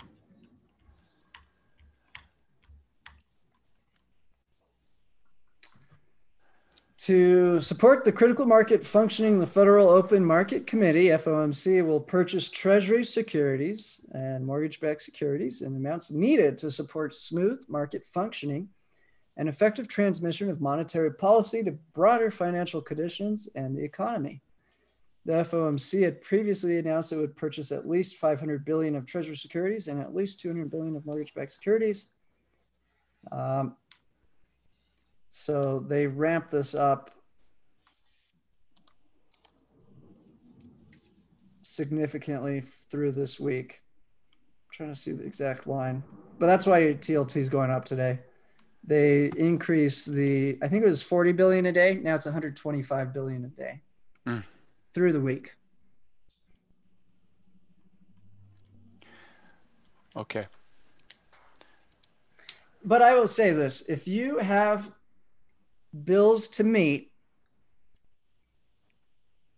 in this given month and you have a substantial profit, I would take profits and secure your overhead. Yeah.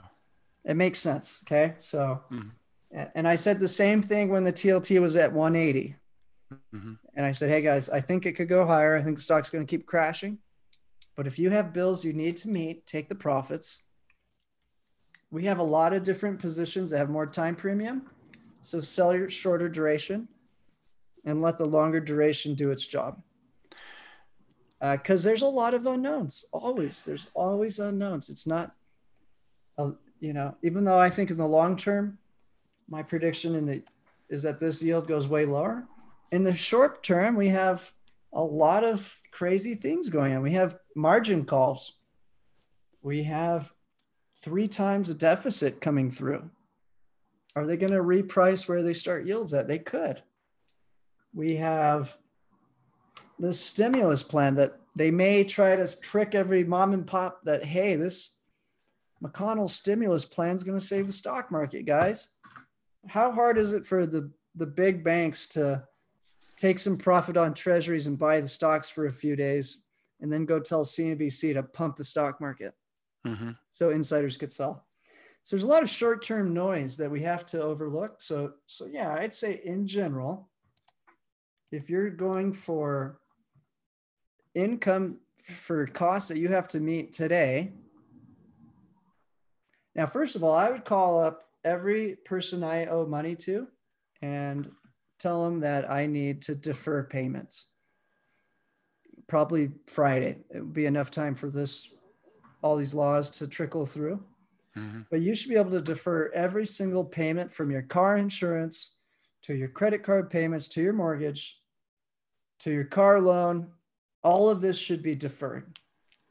Okay. And every month you should call in and get it deferred another month because all the legislation is being passed to allow them to defer the payment themselves. So that's number one recommendation that will immediately Jason, help. do you think they'll do that without an adverse credit report? I don't know. It would be unfair if they did. It would defeat the purpose of what the president's asking for. Yeah. I would wait till Thursday or Friday so that enough, so that the word can seep through the powers that be. And I try to go defer every payment I had. And I told all my family members to do the same. So that's one. And even Geico just emailed me saying, hey, if you can't make your car insurance, don't worry. We're not going to cancel your policy. Yeah. So I think if you just straight up even just didn't pay it, very little bad would happen. But if you call up and ask that they're going to happily give you a deferment and that you could do that for at least the next 60 days. So that'll help alleviate your short-term overhead costs. Okay. But still, if you have obligations and this is your source of income, take some profits and focus on the shortest duration. That way your longer term bets can still pay off and realize, yeah, there's a lot of things that can create short-term volatility. I mean, look at the confidence I had to have in this prediction to keep us. Did I budge at all in the face of the TLT going? What's the lowest we saw TLT go? 139. Okay. Did you guys see me change my outlook even slightly? No, not a hesitant, not a quiver in your voice. Right. And how hard was that? That was hard. Okay. So there's going to be plenty of volatility, plenty of noise, plenty of people going into bankruptcy. Now, is the Fed taking actions that make me more and more confident by the day? They are. Are there risks? Sure. There's always short-term risks to our positions. And it's much easier to predict a year out or 6 months to a year out than it is 1 week out.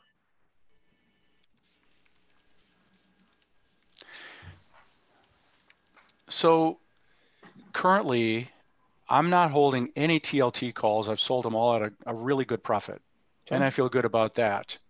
However, it's not on one hand, you could say, well, I'm missing a little bit of the upside right now as it continues to go north, but hey, I've banked profit. And so like, while I'm not in a cash crunch, I've probably got 3 months worth of cash to pay everything. So I'm okay. But I would like to see $4,000 or $5,000 a month in profits come from trading, because I would really like to retire from what I do and do this for myself. Do you know what I mean? Is that so? In terms of generating short-term cash, that might be something you might need to think about. What would you recommend? Or not recommend, but what thoughts do you have? Well, I always say that if you try to force profits takes you down the wrong strategy and the wrong mindset. Yeah. What I like to do is, where do I think I can generate a profit? And then focus my energy on that. Where do I think there's a high reward with a low risk? So, and again, like I said, predicting what's going to happen over the course of time is a lot easier than trying to predict what's going to happen. It's kind of like physics. We're pretty good at predicting, if we hit a baseball, it's going to react this way, but we're not very good at quantum physics, for example. So we're pretty good at predicting that how long it'll take for the Earth to spin around the sun, or if I drop a baseball, how long it'll take to hit the bottom. But we go to the quantum physics level, and all the science goes right out the window because there's chaos, there's unpredictability. Yeah. So I'm not going to try to change what I'm doing to try to force profits in the short term, because I don't believe it's possible. So you'll see the way I'm going to design our system is to look at what I think is a high reward, low risk opportunity that I think over the course of time will generate profit. And I'm on board with that. That's part of the reason for my willingness to pay for the subscription and be involved, because I like the long-term approach as well. I just need to mirror that or marry that with possible short-term gains.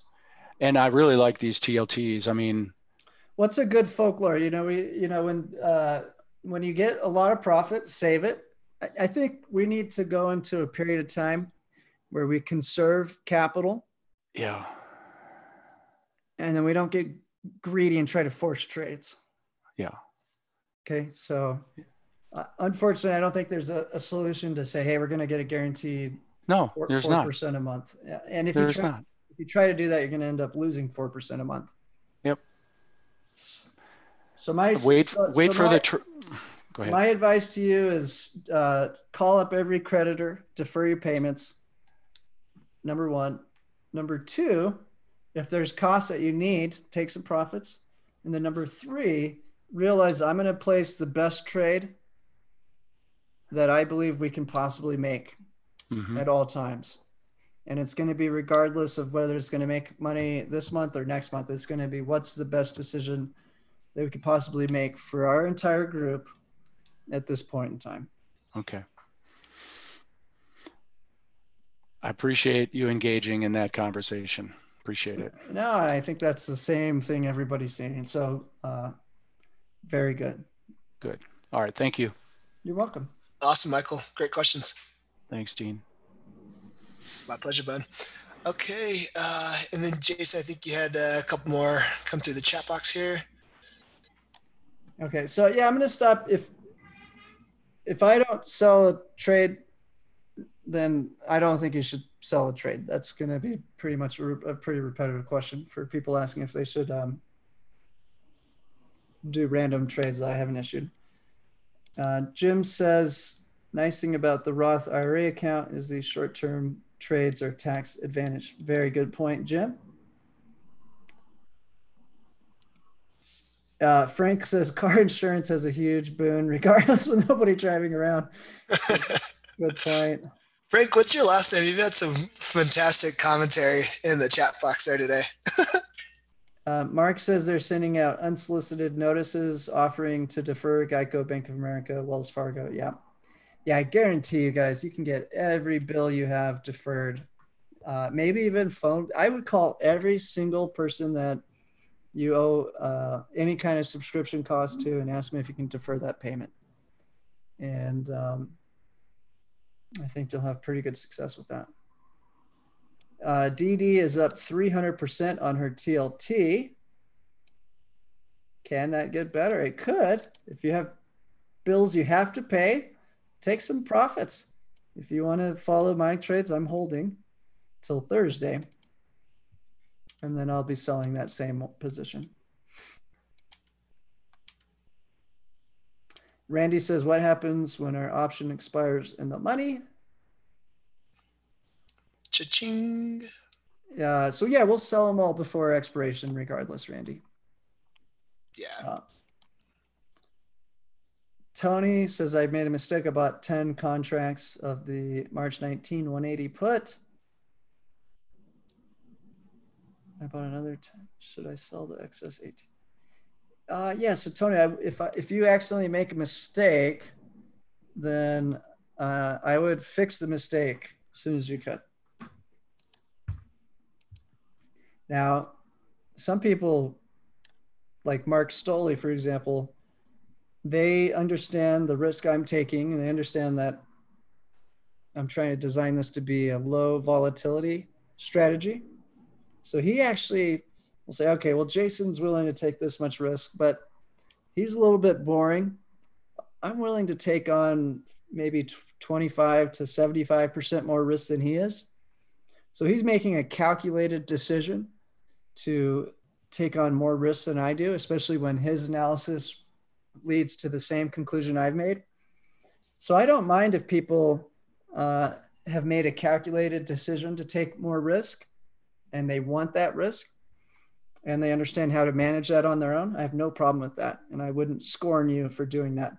But if you've made a mistake and then you realize it, then most likely you're going to want to correct that mistake as soon as possible and then just get back to following the recommended. Yeah, and Jason, Tony just posted he fixed the mistake and made $600 in the process. Oh, good for you. Very good.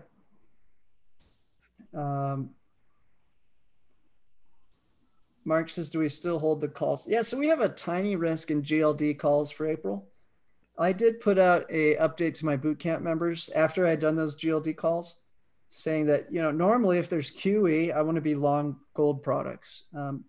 But after really evaluating it, and this is when the TLT was at 180, so we didn't have a good opportunity to go long the TLT. It seemed overpriced, even though I held.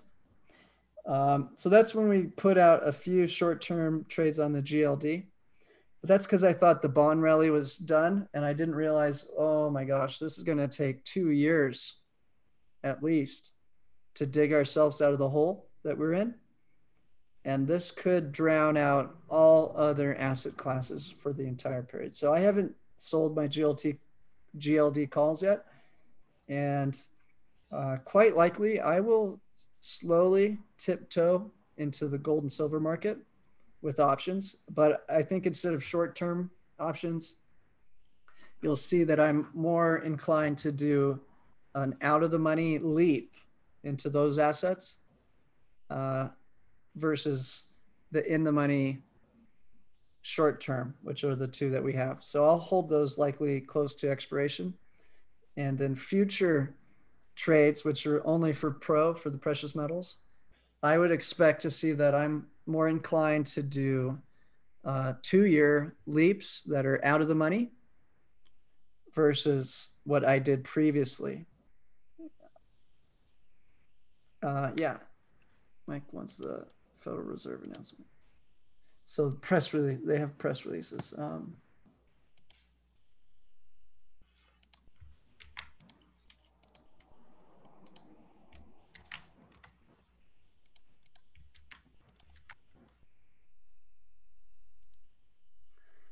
So the Fed's basically told the market that they're going to do everything they can. Not everything they can.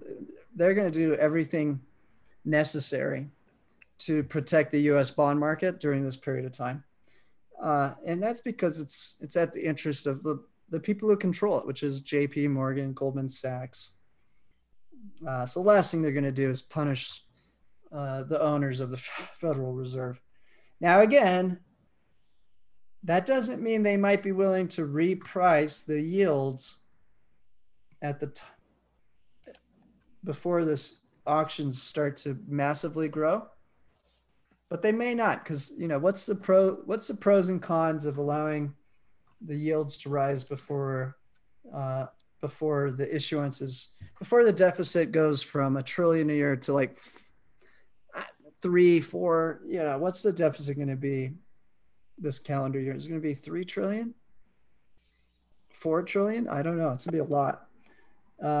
So the pros would be if they did allow the yields to slip for a little bit, that there'd be more room for the primary dealers to benefit from buying and holding these treasuries for a longer period of time without us having to chart into negative yields. Okay, what's the con?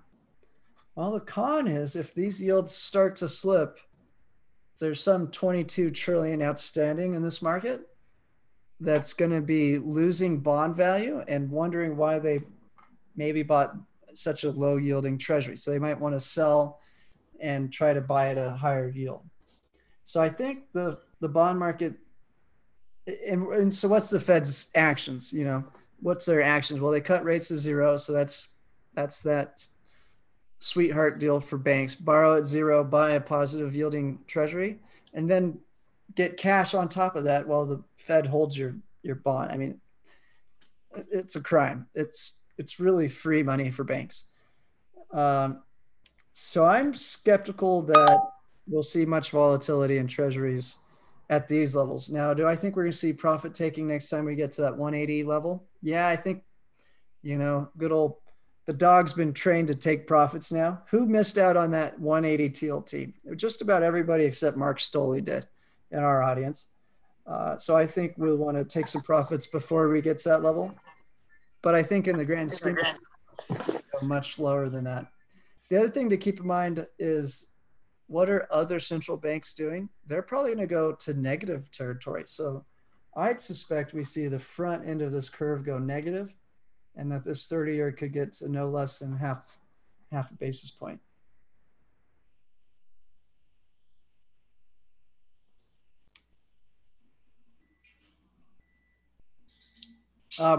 Michael sold some on the paper account. Yeah, that was the biggest jump in TLTs in a single day in history, and I was foolish not to take profits. So, do you have a question, Kathy?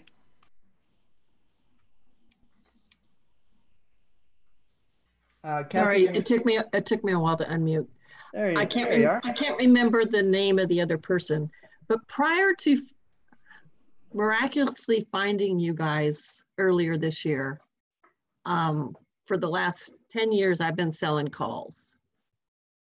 And when I started doing it, the volatility was crazy high and I was making good money on calls.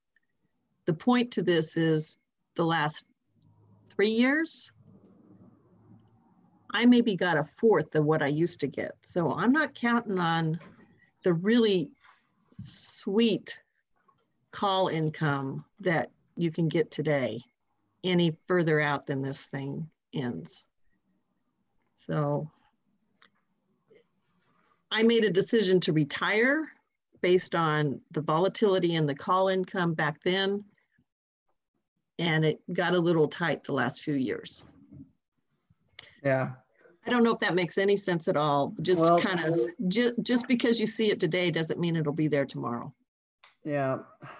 Well, see, the risk on selling the calls is if we get some sort of market manipulation and the SPY jumps 10%, that'll be hard to hold on to. Yeah, it's, you think you're selling it far out where you get more money than what it costs you, and then you watch it go flying by you and you're kicking yourself in the behind. Yeah. So that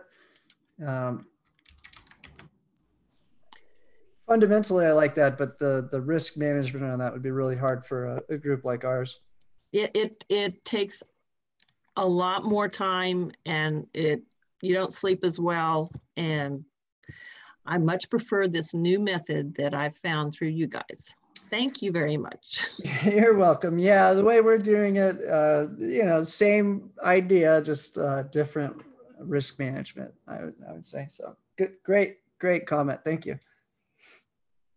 Thank you, Kathy. Appreciate it. Okay, let's see here. I think we pretty much worked through all those questions, right, Jason? Oh, let's tell people about our options. I always forget to. Okay, and just real quick, Calvin, did you have a question too? I saw your microphone was unmuted, bud. Hey, Marty, I see your microphone's unmuted. And Oscar, how can we help you guys? Yeah, how you guys doing this, Marty? Hey, Marty. Hey, I'm new to this. I'll call it a channel, I guess. Anyway, I've been an option trader for many years, and I've been successful with debit spreads. I like doing those because I limit my risk, and I definitely don't like selling calls and then have it run by me like that lady was talking about. I've experienced that. That is no fun. So I find the debit spreads to be manageable, what I put in the trade, but the caveat is you need a volatile market, or at least get your direction right. And so you're changing your trades according to the market. At least that's how I do it. And you were going to mention options, so my ears perked up. You guys have apparently some kind of program. Yeah, so we have really 4 products. Our buy and hold portfolio uses no options and has actually done really well. It's actually outperformed all the other portfolios, but more volatility. So really people who follow our more advanced programs are interested in less risk and safer returns. So that's good for accounts under 30,000. Most of our trades revolve on protecting an underlying asset. We're not doing debit or credit spreads whatsoever. I prefer to generate the return with the underlying asset in most cases, and then use option market to hedge or to speculate. Are you talking covered calls? Is that what you're talking about? Well, let me show you how we're positioned currently. How much capital are you trying to manage? Under 100. Under 100. Okay. Yeah. Under 50, or right around 100. No, above, between the two. Yeah. Okay. I don't put it all in the market. I've been doing this a long time, and I prefer to have less in. I'm always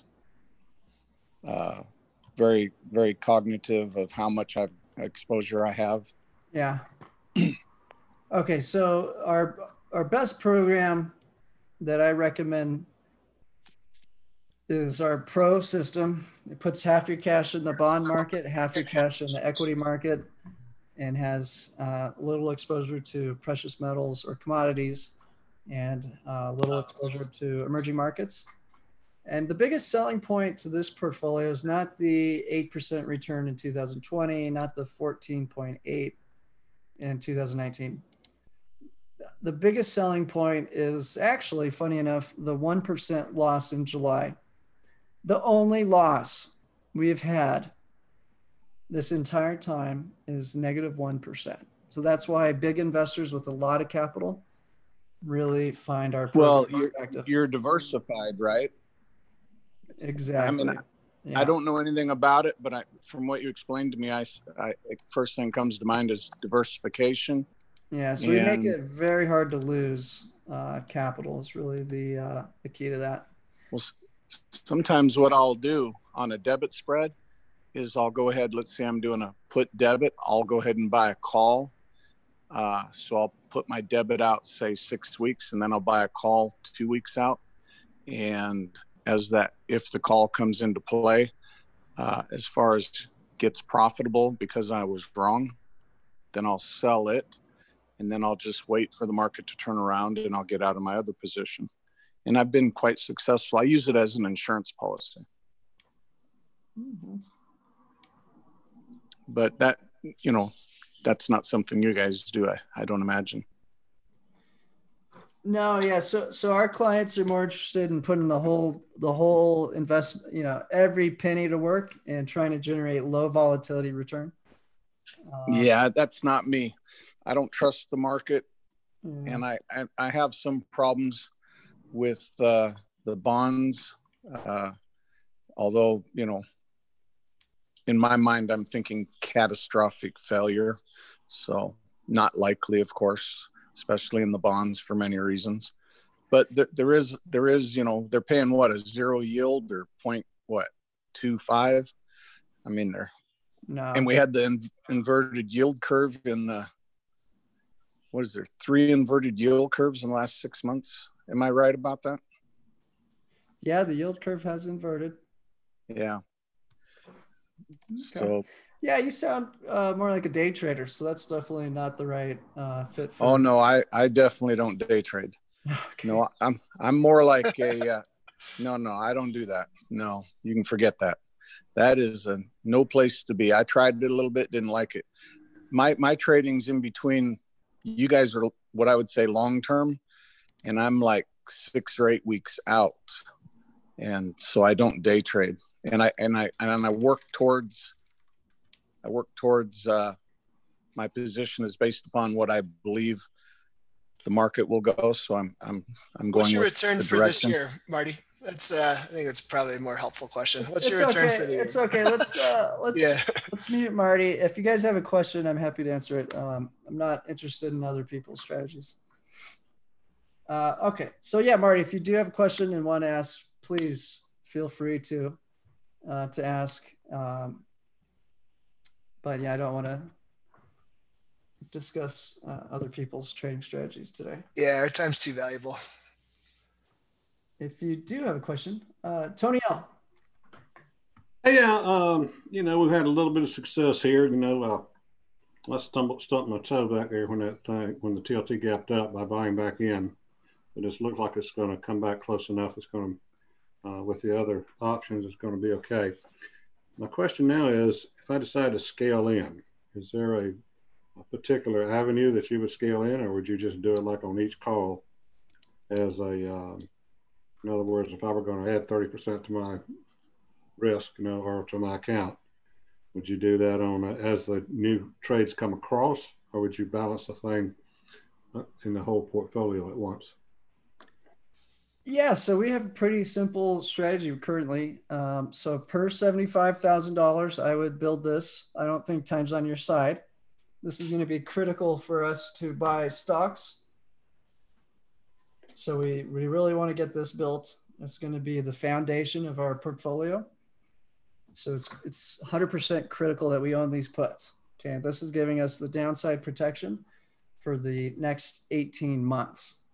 And that's going to give us the confidence and the hedge to be able to go full into US equities during a period where I think they're going to be falling like a rock in the ocean. So I'd get that built as soon as possible. I don't think time's on your side. The TLT, also, I don't think time's on your side. So I'd have 40% allocated to TLT. I think the recommendation, right? So 10%. Yeah. So you know what to do. Yeah, I'm just curious if there was a key that you would say, like, in other words, if I went to, double the size of my portfolio or 1.5 size, or should I just go ahead and I would just jump right in. Yeah. I don't think time's on your side. And here's why. This is not like it's a slowly unfolding crisis. This is a quickly unfolding crisis. So 14 days ago, this had just delete. It's really easy, guys. You just delete a digit. So in 14 days, this will quite likely be 150,000. So that's very bullish for our strategy.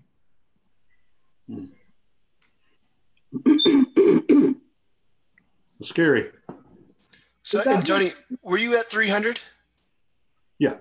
Okay. But I've got some sitting on the side now, considering sure moving that up some. Yeah, everyone does it in time. Right. Yeah. Yeah, I don't see time being on your side, unfortunately. If you want to do anything, Tony, wait for here's the only things that might be worth considering is the stimulus bill getting passed. I don't know what the short-term reaction to that might be. But just in general, what has to happen is U.S. has to start locking down and shutting off its economy Otherwise, we're going to have chaos, complete chaos, and we're not prepared for it yet. So my recommendation is, you know, we have a put on the TLT. It's way down at 145. You can buy that for 220 today. So that'd give you some downside protection on that. GDX, we're doing the married put. So you're going to have limited risk the second you get in that one. If you really want to limit your risk on that TLT, then just move up the strike on your put to have confidence to buy that. So the married put's a good way to reduce that uneasy feeling in your stomach. Hey, Jason. Yes, sir. You said GDX. We have a put. I don't have a put for that. Okay. Yep, we did the married put on that. Was that before you started, Tony? Was that before I started? I got you. But we did go over it in detail last Thursday. Yeah, that was 5 contracts of the 64-day 23 put. The 23 strike. Yep, and we're right back to 2270. So, yep, you got it. Yeah. Okay. Do you suggest I do that? I can't tell you what you should do, but that's what I did and still endorse. All right. So what's the married put lock? If you do a at the money put option at the same time as buying the underlying, you're locking in the maximum loss at that point in time. And now your hope is that GDX goes up more than the cost of your downside protection. So we bought it. The GDX just tanked all the way down to what, 19? And now it's up 10% today. What a wild ride. So we're right back to where we started at. And I'm tempted to sell that put, to be honest, but I haven't done it yet. And so I have 2 months of protection on that position. I'll probably just let it ride. I mean, why take the risk? Why not sell a short against that put? You can do all kinds of crazy stuff. Mine's up. Yeah, the put's up, even though it's just because of the volatility. Yeah. Yeah. Yeah. So yeah, there's a million ways to skin a cat. I think the way we're positioned is perfect. So we have a out of the money put at this point, protecting the TLT. The Fed's taken the actions to build confidence in the Treasury market. Went from 40 billion a day in purchases to 125 billion. We've seen some blowouts already occur, so I think a lot of the volatility on the TLT is behind us. What's the big risk for the TLT? Tripling the deficit. That's a risk. That's a huge supply shock. We got this stimulus plan that they may try to pump the markets with. So that could be some short-term noise. But until we finish funding the government's stimulus, I'm not going to change my course. That's really what it boils down to. And I think it'll take them no less than a year to raise the capital they need to fund these different plans, and probably more like 2 years. I mean, we could stop, let's just say the virus disappeared tomorrow. It would still probably take them 2 years to fund all this stuff they're passing. As long as the government has to pull resources out of a limited economy, there's going to be pain in other assets. It's just really that simple. You can't have every asset go up at once. It's not a video game where you could punch in a cheat code and just give everybody free resources. So economic output has reduced, not increased. Government spending is going up, not down. Okay, so once you get that through your head, you realize other assets are in trouble. And those assets are probably stock market, number one. But now, and I don't trade the real estate market, but a lot of real estate moguls are starting to get freaked out about real estate prices crashing down. So I think every asset class is in some pretty serious pain, including, unfortunately, in the short order, there's high risk for gold and crypto markets to have some pretty severe pain. I mean, how hard is it for a central bank to go punish everybody trying to pile into precious metal? Let me ask you this. What good does it do the US economy or the US banking system if retail investors are piling into cryptocurrencies and gold? Is that going to help us fund this problem? Not at all. That's a totally greedy play that only the central banks want to benefit from. So what would they do? Sell gold, scare off all the retail, and buy it right back for cheap. What could they do to crypto? I mean, if they can crush the gold market, you better believe they could crush at least in a short order, the cryptocurrency market. Now, do I think gold, Bitcoin, silver, Ethereum are going to go astronomically higher in the course of time? Yes. But do I think that the powers that be could make it very difficult to stomach buying and holding those assets right now before they funded the bond market? I think they sure could. Easily. I mean, super easily.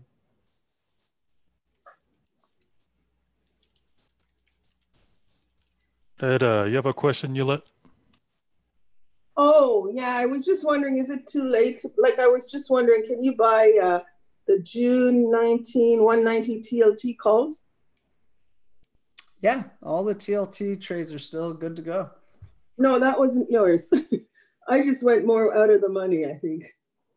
Or I can't remember if you did. Okay, I'm not going to give opinions on trades I haven't endorsed. No, I'm just wondering. Oh, so you're not, no, okay.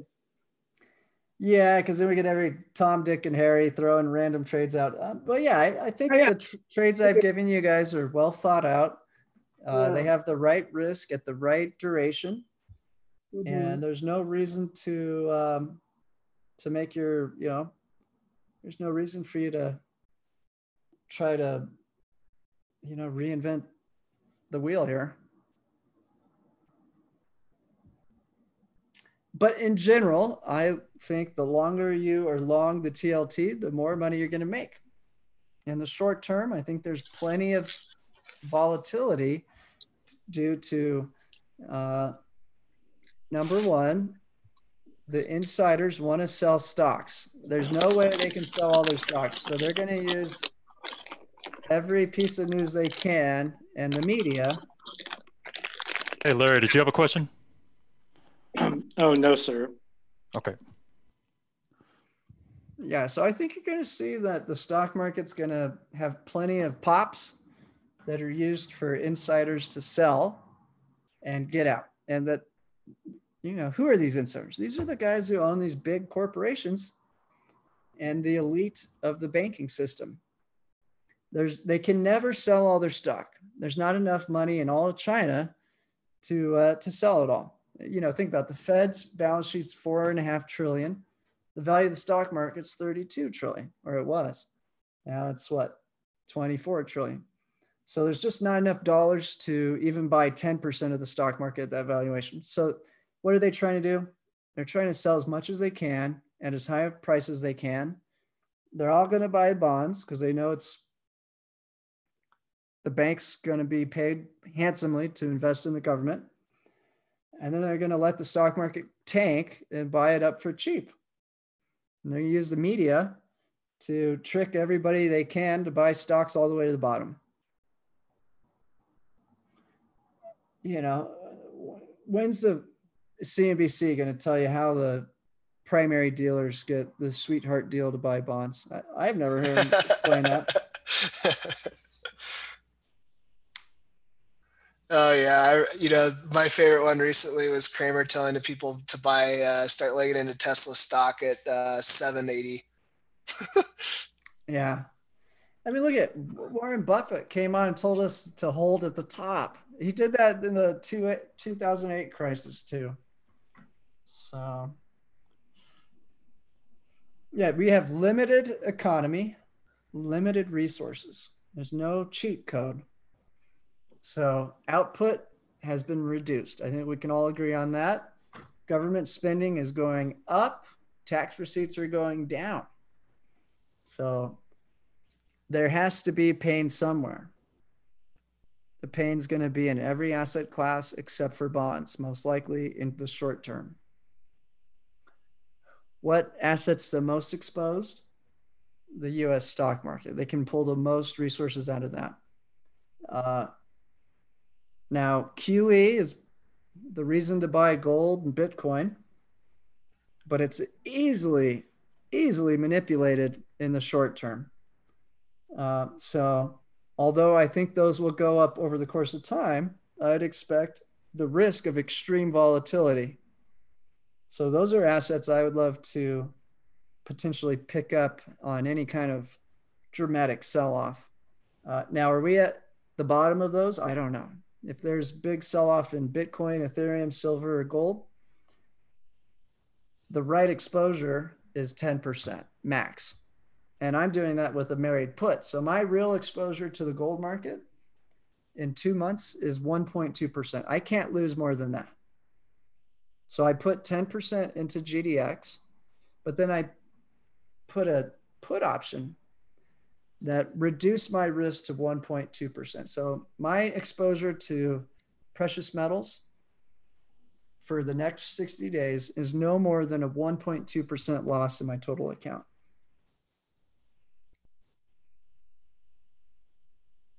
Very nice, Jason. Hey guys, just a couple, let's see here, a couple more questions. Cole E says, I have a question. Are you still planning to take profit above 175? Should we expect an alert for this? And where do you expect the TLT can actually rise this summer in this bond buying phase? Great question. Yeah, so I think if we, think of like the Pavlov, the dog's been trained to pull profits as we get to this yield right here. Let me show you.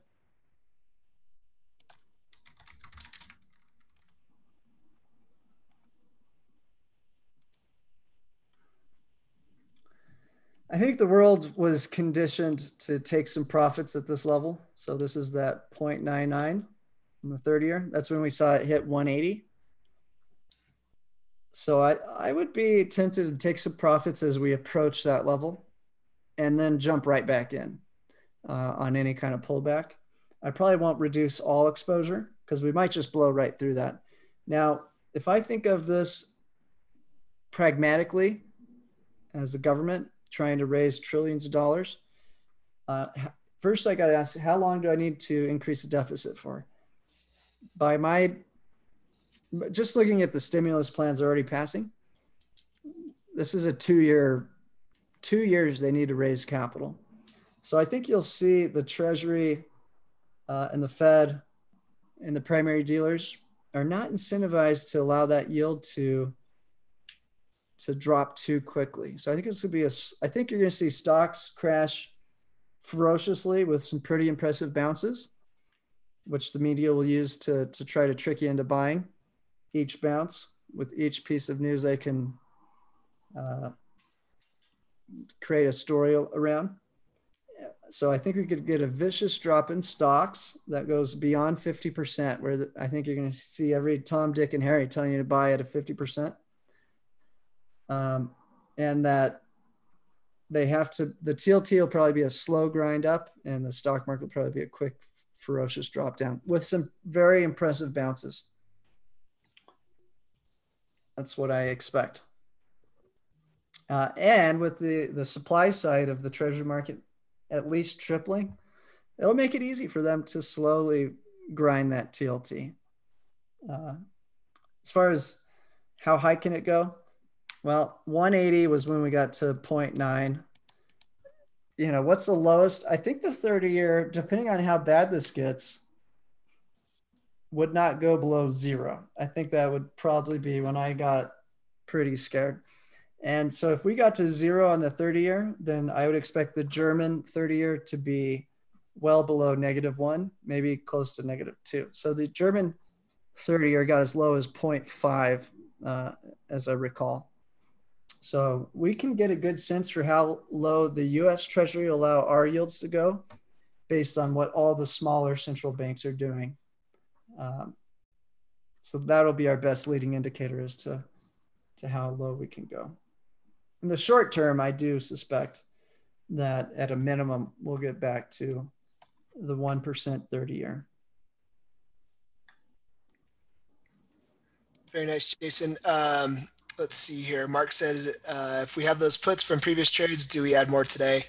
Not too sure what he's referring to. Maybe GDX. No, this is step one of the instructions. Yeah.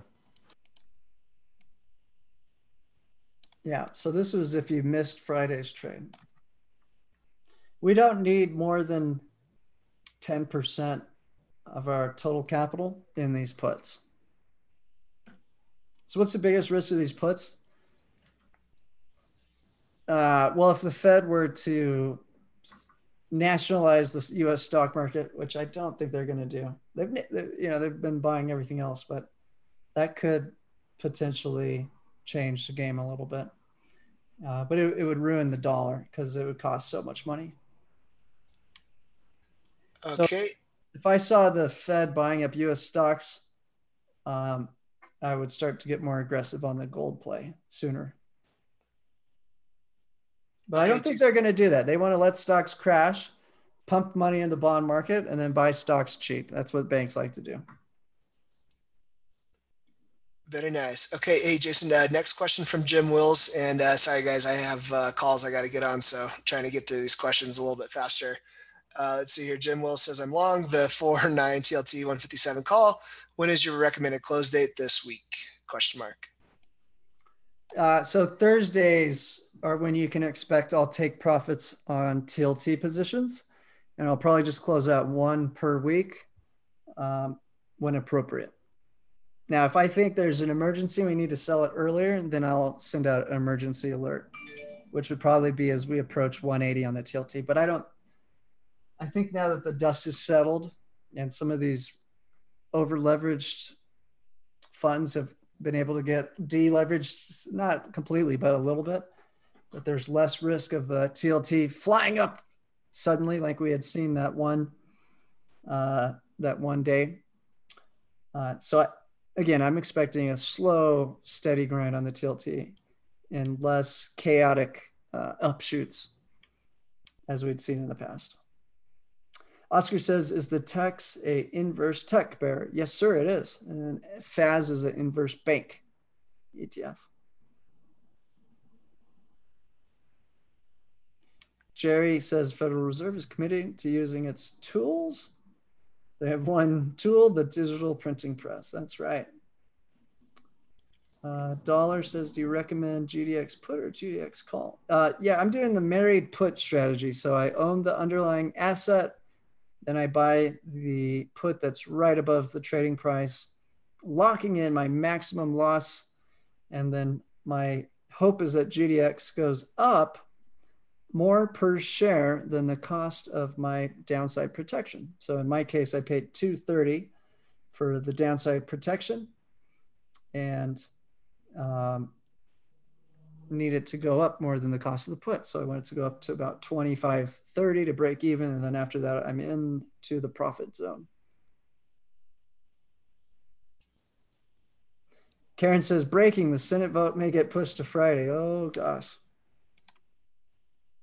Yeah, no, I'm not going to get into politics in terms of what I think about the vote. Karen, what are you up today?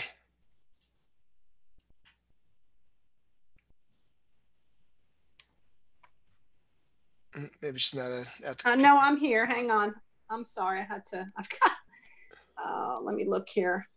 I've got a couple things. I'm in a couple different accounts, so it's a little split up. So give me 2 seconds and I'll give you a hint. Let's see here. Let's see. Okay. Whoops. Sorry. I'll go back into this and go here.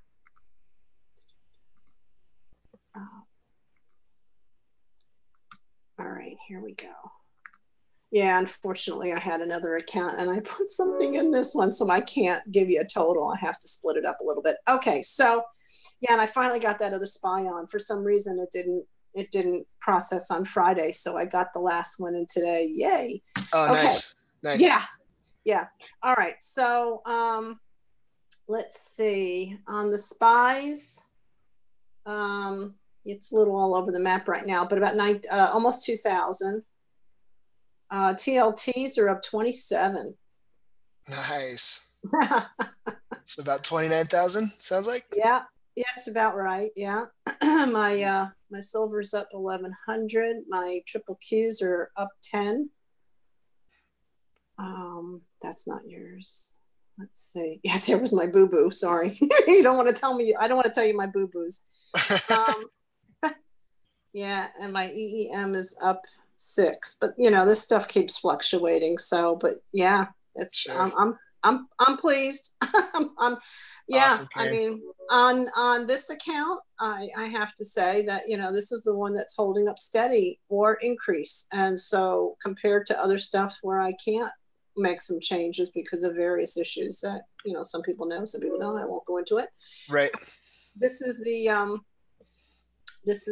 tried and true. This is the one that's stable. Thank you very much, guys. Appreciate all your hard work.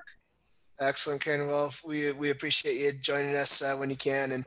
And Karen, you're a lifetime member of the Pro and Boot Camp. So just kind of want to give everyone a heads up. And Karen, you started following us in June last year, right? Yes, it was. I actually took the trial for when the trials were a little bit longer at that point. It took me a little while anyway to figure out what in the world I was doing. But yes, I actually joined in June. I took a little time to unwind things because frankly, I think I was fortunate enough to have that time to unwind. Sure. Yeah. And so when I was full in by December.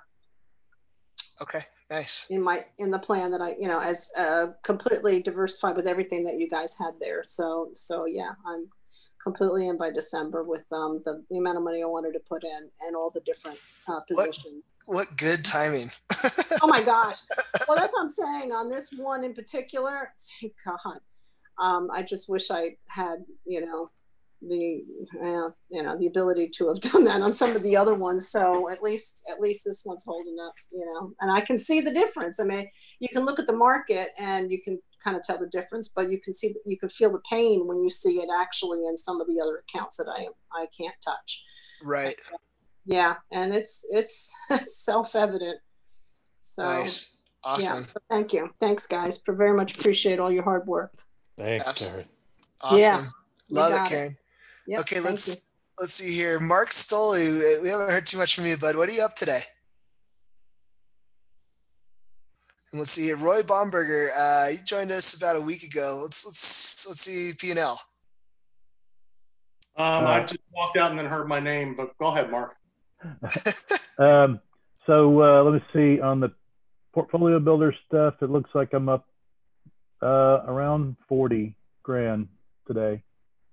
Nice. And I got some other trades I did on top of that, and those are doing well too. Very nice, Mark. Very nice. Roy, let's see here. And Mark, you started with us in January, right? Or December 30th, actually. Yeah, right at the very end of December. Yeah. Okay. What's total open P&L right now from the time you started with us with our stuff? I think last time it was around 150-ish, 200. What is it today?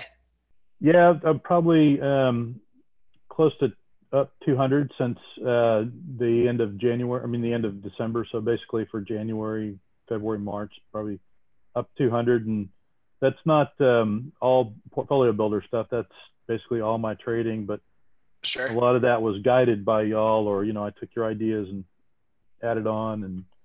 And but so I either directly or indirectly attribute it to you. Awesome, Mark. Love it, bud. And Dave, once you cross a million, we're flying to Dallas to record a testimony. Okay. Okay. Might be this week. I don't know. At the same time, we'll just have a big party together. Zoom party. How about we end it there, Hondi? And I'd like to get some other stuff done. Okay, cool. Should we check in from Roy? He just started last week. Okay, sure. Sure. So I cherry picked the trades like everybody said not to, but I did it anyway because the account was a mess. And I can tell you in the SPYs, I'm up anywhere from 10 to 13%. I think I picked them up yesterday. And then the TLTs, I blended them in when they were low, and this is my second round. The first round I made a good pop on. I sold them last Monday. And then I repurchased them, I think, Tuesday or Wednesday. And I'm up 101%, 187%, 37% in those. Nice. Have you cracked 6 figures in profit yet in a week or two of following us? I'm still selling my equities and making sure that I was getting my feet on the ground, understanding what we were doing here. Sure. Awesome, Roy. Very cool. If I blind jealous. I would be. Very nice. Very nice. All right, Jason. Did you want to run through the options page one more time and we'll close it out, or do you want to just go ahead and close it out here? Oh, sure. Yeah, I'll quickly review the option. And thanks, guys, for you're not required to tell everybody how much you make, but that does help us. We appreciate it. Okay, we have 4 products. We have our buy and hold, which uses no options, runs $1,000 a year. It's great for investors under 30K and also who don't want to trade a lot. We have our basic membership, which includes the Monday, Wednesday, Friday webinars. And this is really ideal for account sizes between 30 and 75. And again, we're primarily trading the US equity markets exclusively. If you do upgrade to our pro membership, that's really the best package because you're going to take advantage of the US Treasury market, emerging markets, commodities, plus US equities. And when we overlay the complete strategy, it really gives you a lot of advantages that most investors just are completely unaware of how these different markets interact with one another. And that's what most of our clients end up in. As a bonus, if you buy any of our advisories, we're throwing in a free 30-day pass to our boot camp. And again, in the boot camp, you're going to learn how the financial system works with a Tuesday, Thursday update every week for life. It's not like a boot camp where you go for 12 weeks and you're done. This is something you're in for life. And on Tuesdays, it's content via email. Thursdays, it's a live webinar. I also put out speculative trades. So if you're looking for those high risk, high reward trades with small amounts of capital, that's what you get in our boot camp on top of that. Nice. Awesome, Jason. Thank you. And David A. just wrote in, he said, mic not working, but thanks, Jason, for giving me the confidence to rip the Band-Aid off all my equities. New subscriber this weekend, did your trial a while back, but didn't have time to work it then. I got into your TLT play last Thursday, dumped equities this morning, and got into SPY puts correctly. He said on a 185K account, he's up $7,800 today. Wow, very good. Well, guys, we don't win every week or every day, and we hop online whether we're winning or losing. So I hope everybody has found great value in the webinar, and I can't wait to see you guys again this Wednesday. So thank you everyone for showing up, and we'll see you again Wednesday. Thank you, Jason. Excellent presentation, bud. Take care, guys. Thank you, everyone. Really appreciate it, guys. Thank you, guys. Thanks, Karen. Have a great night.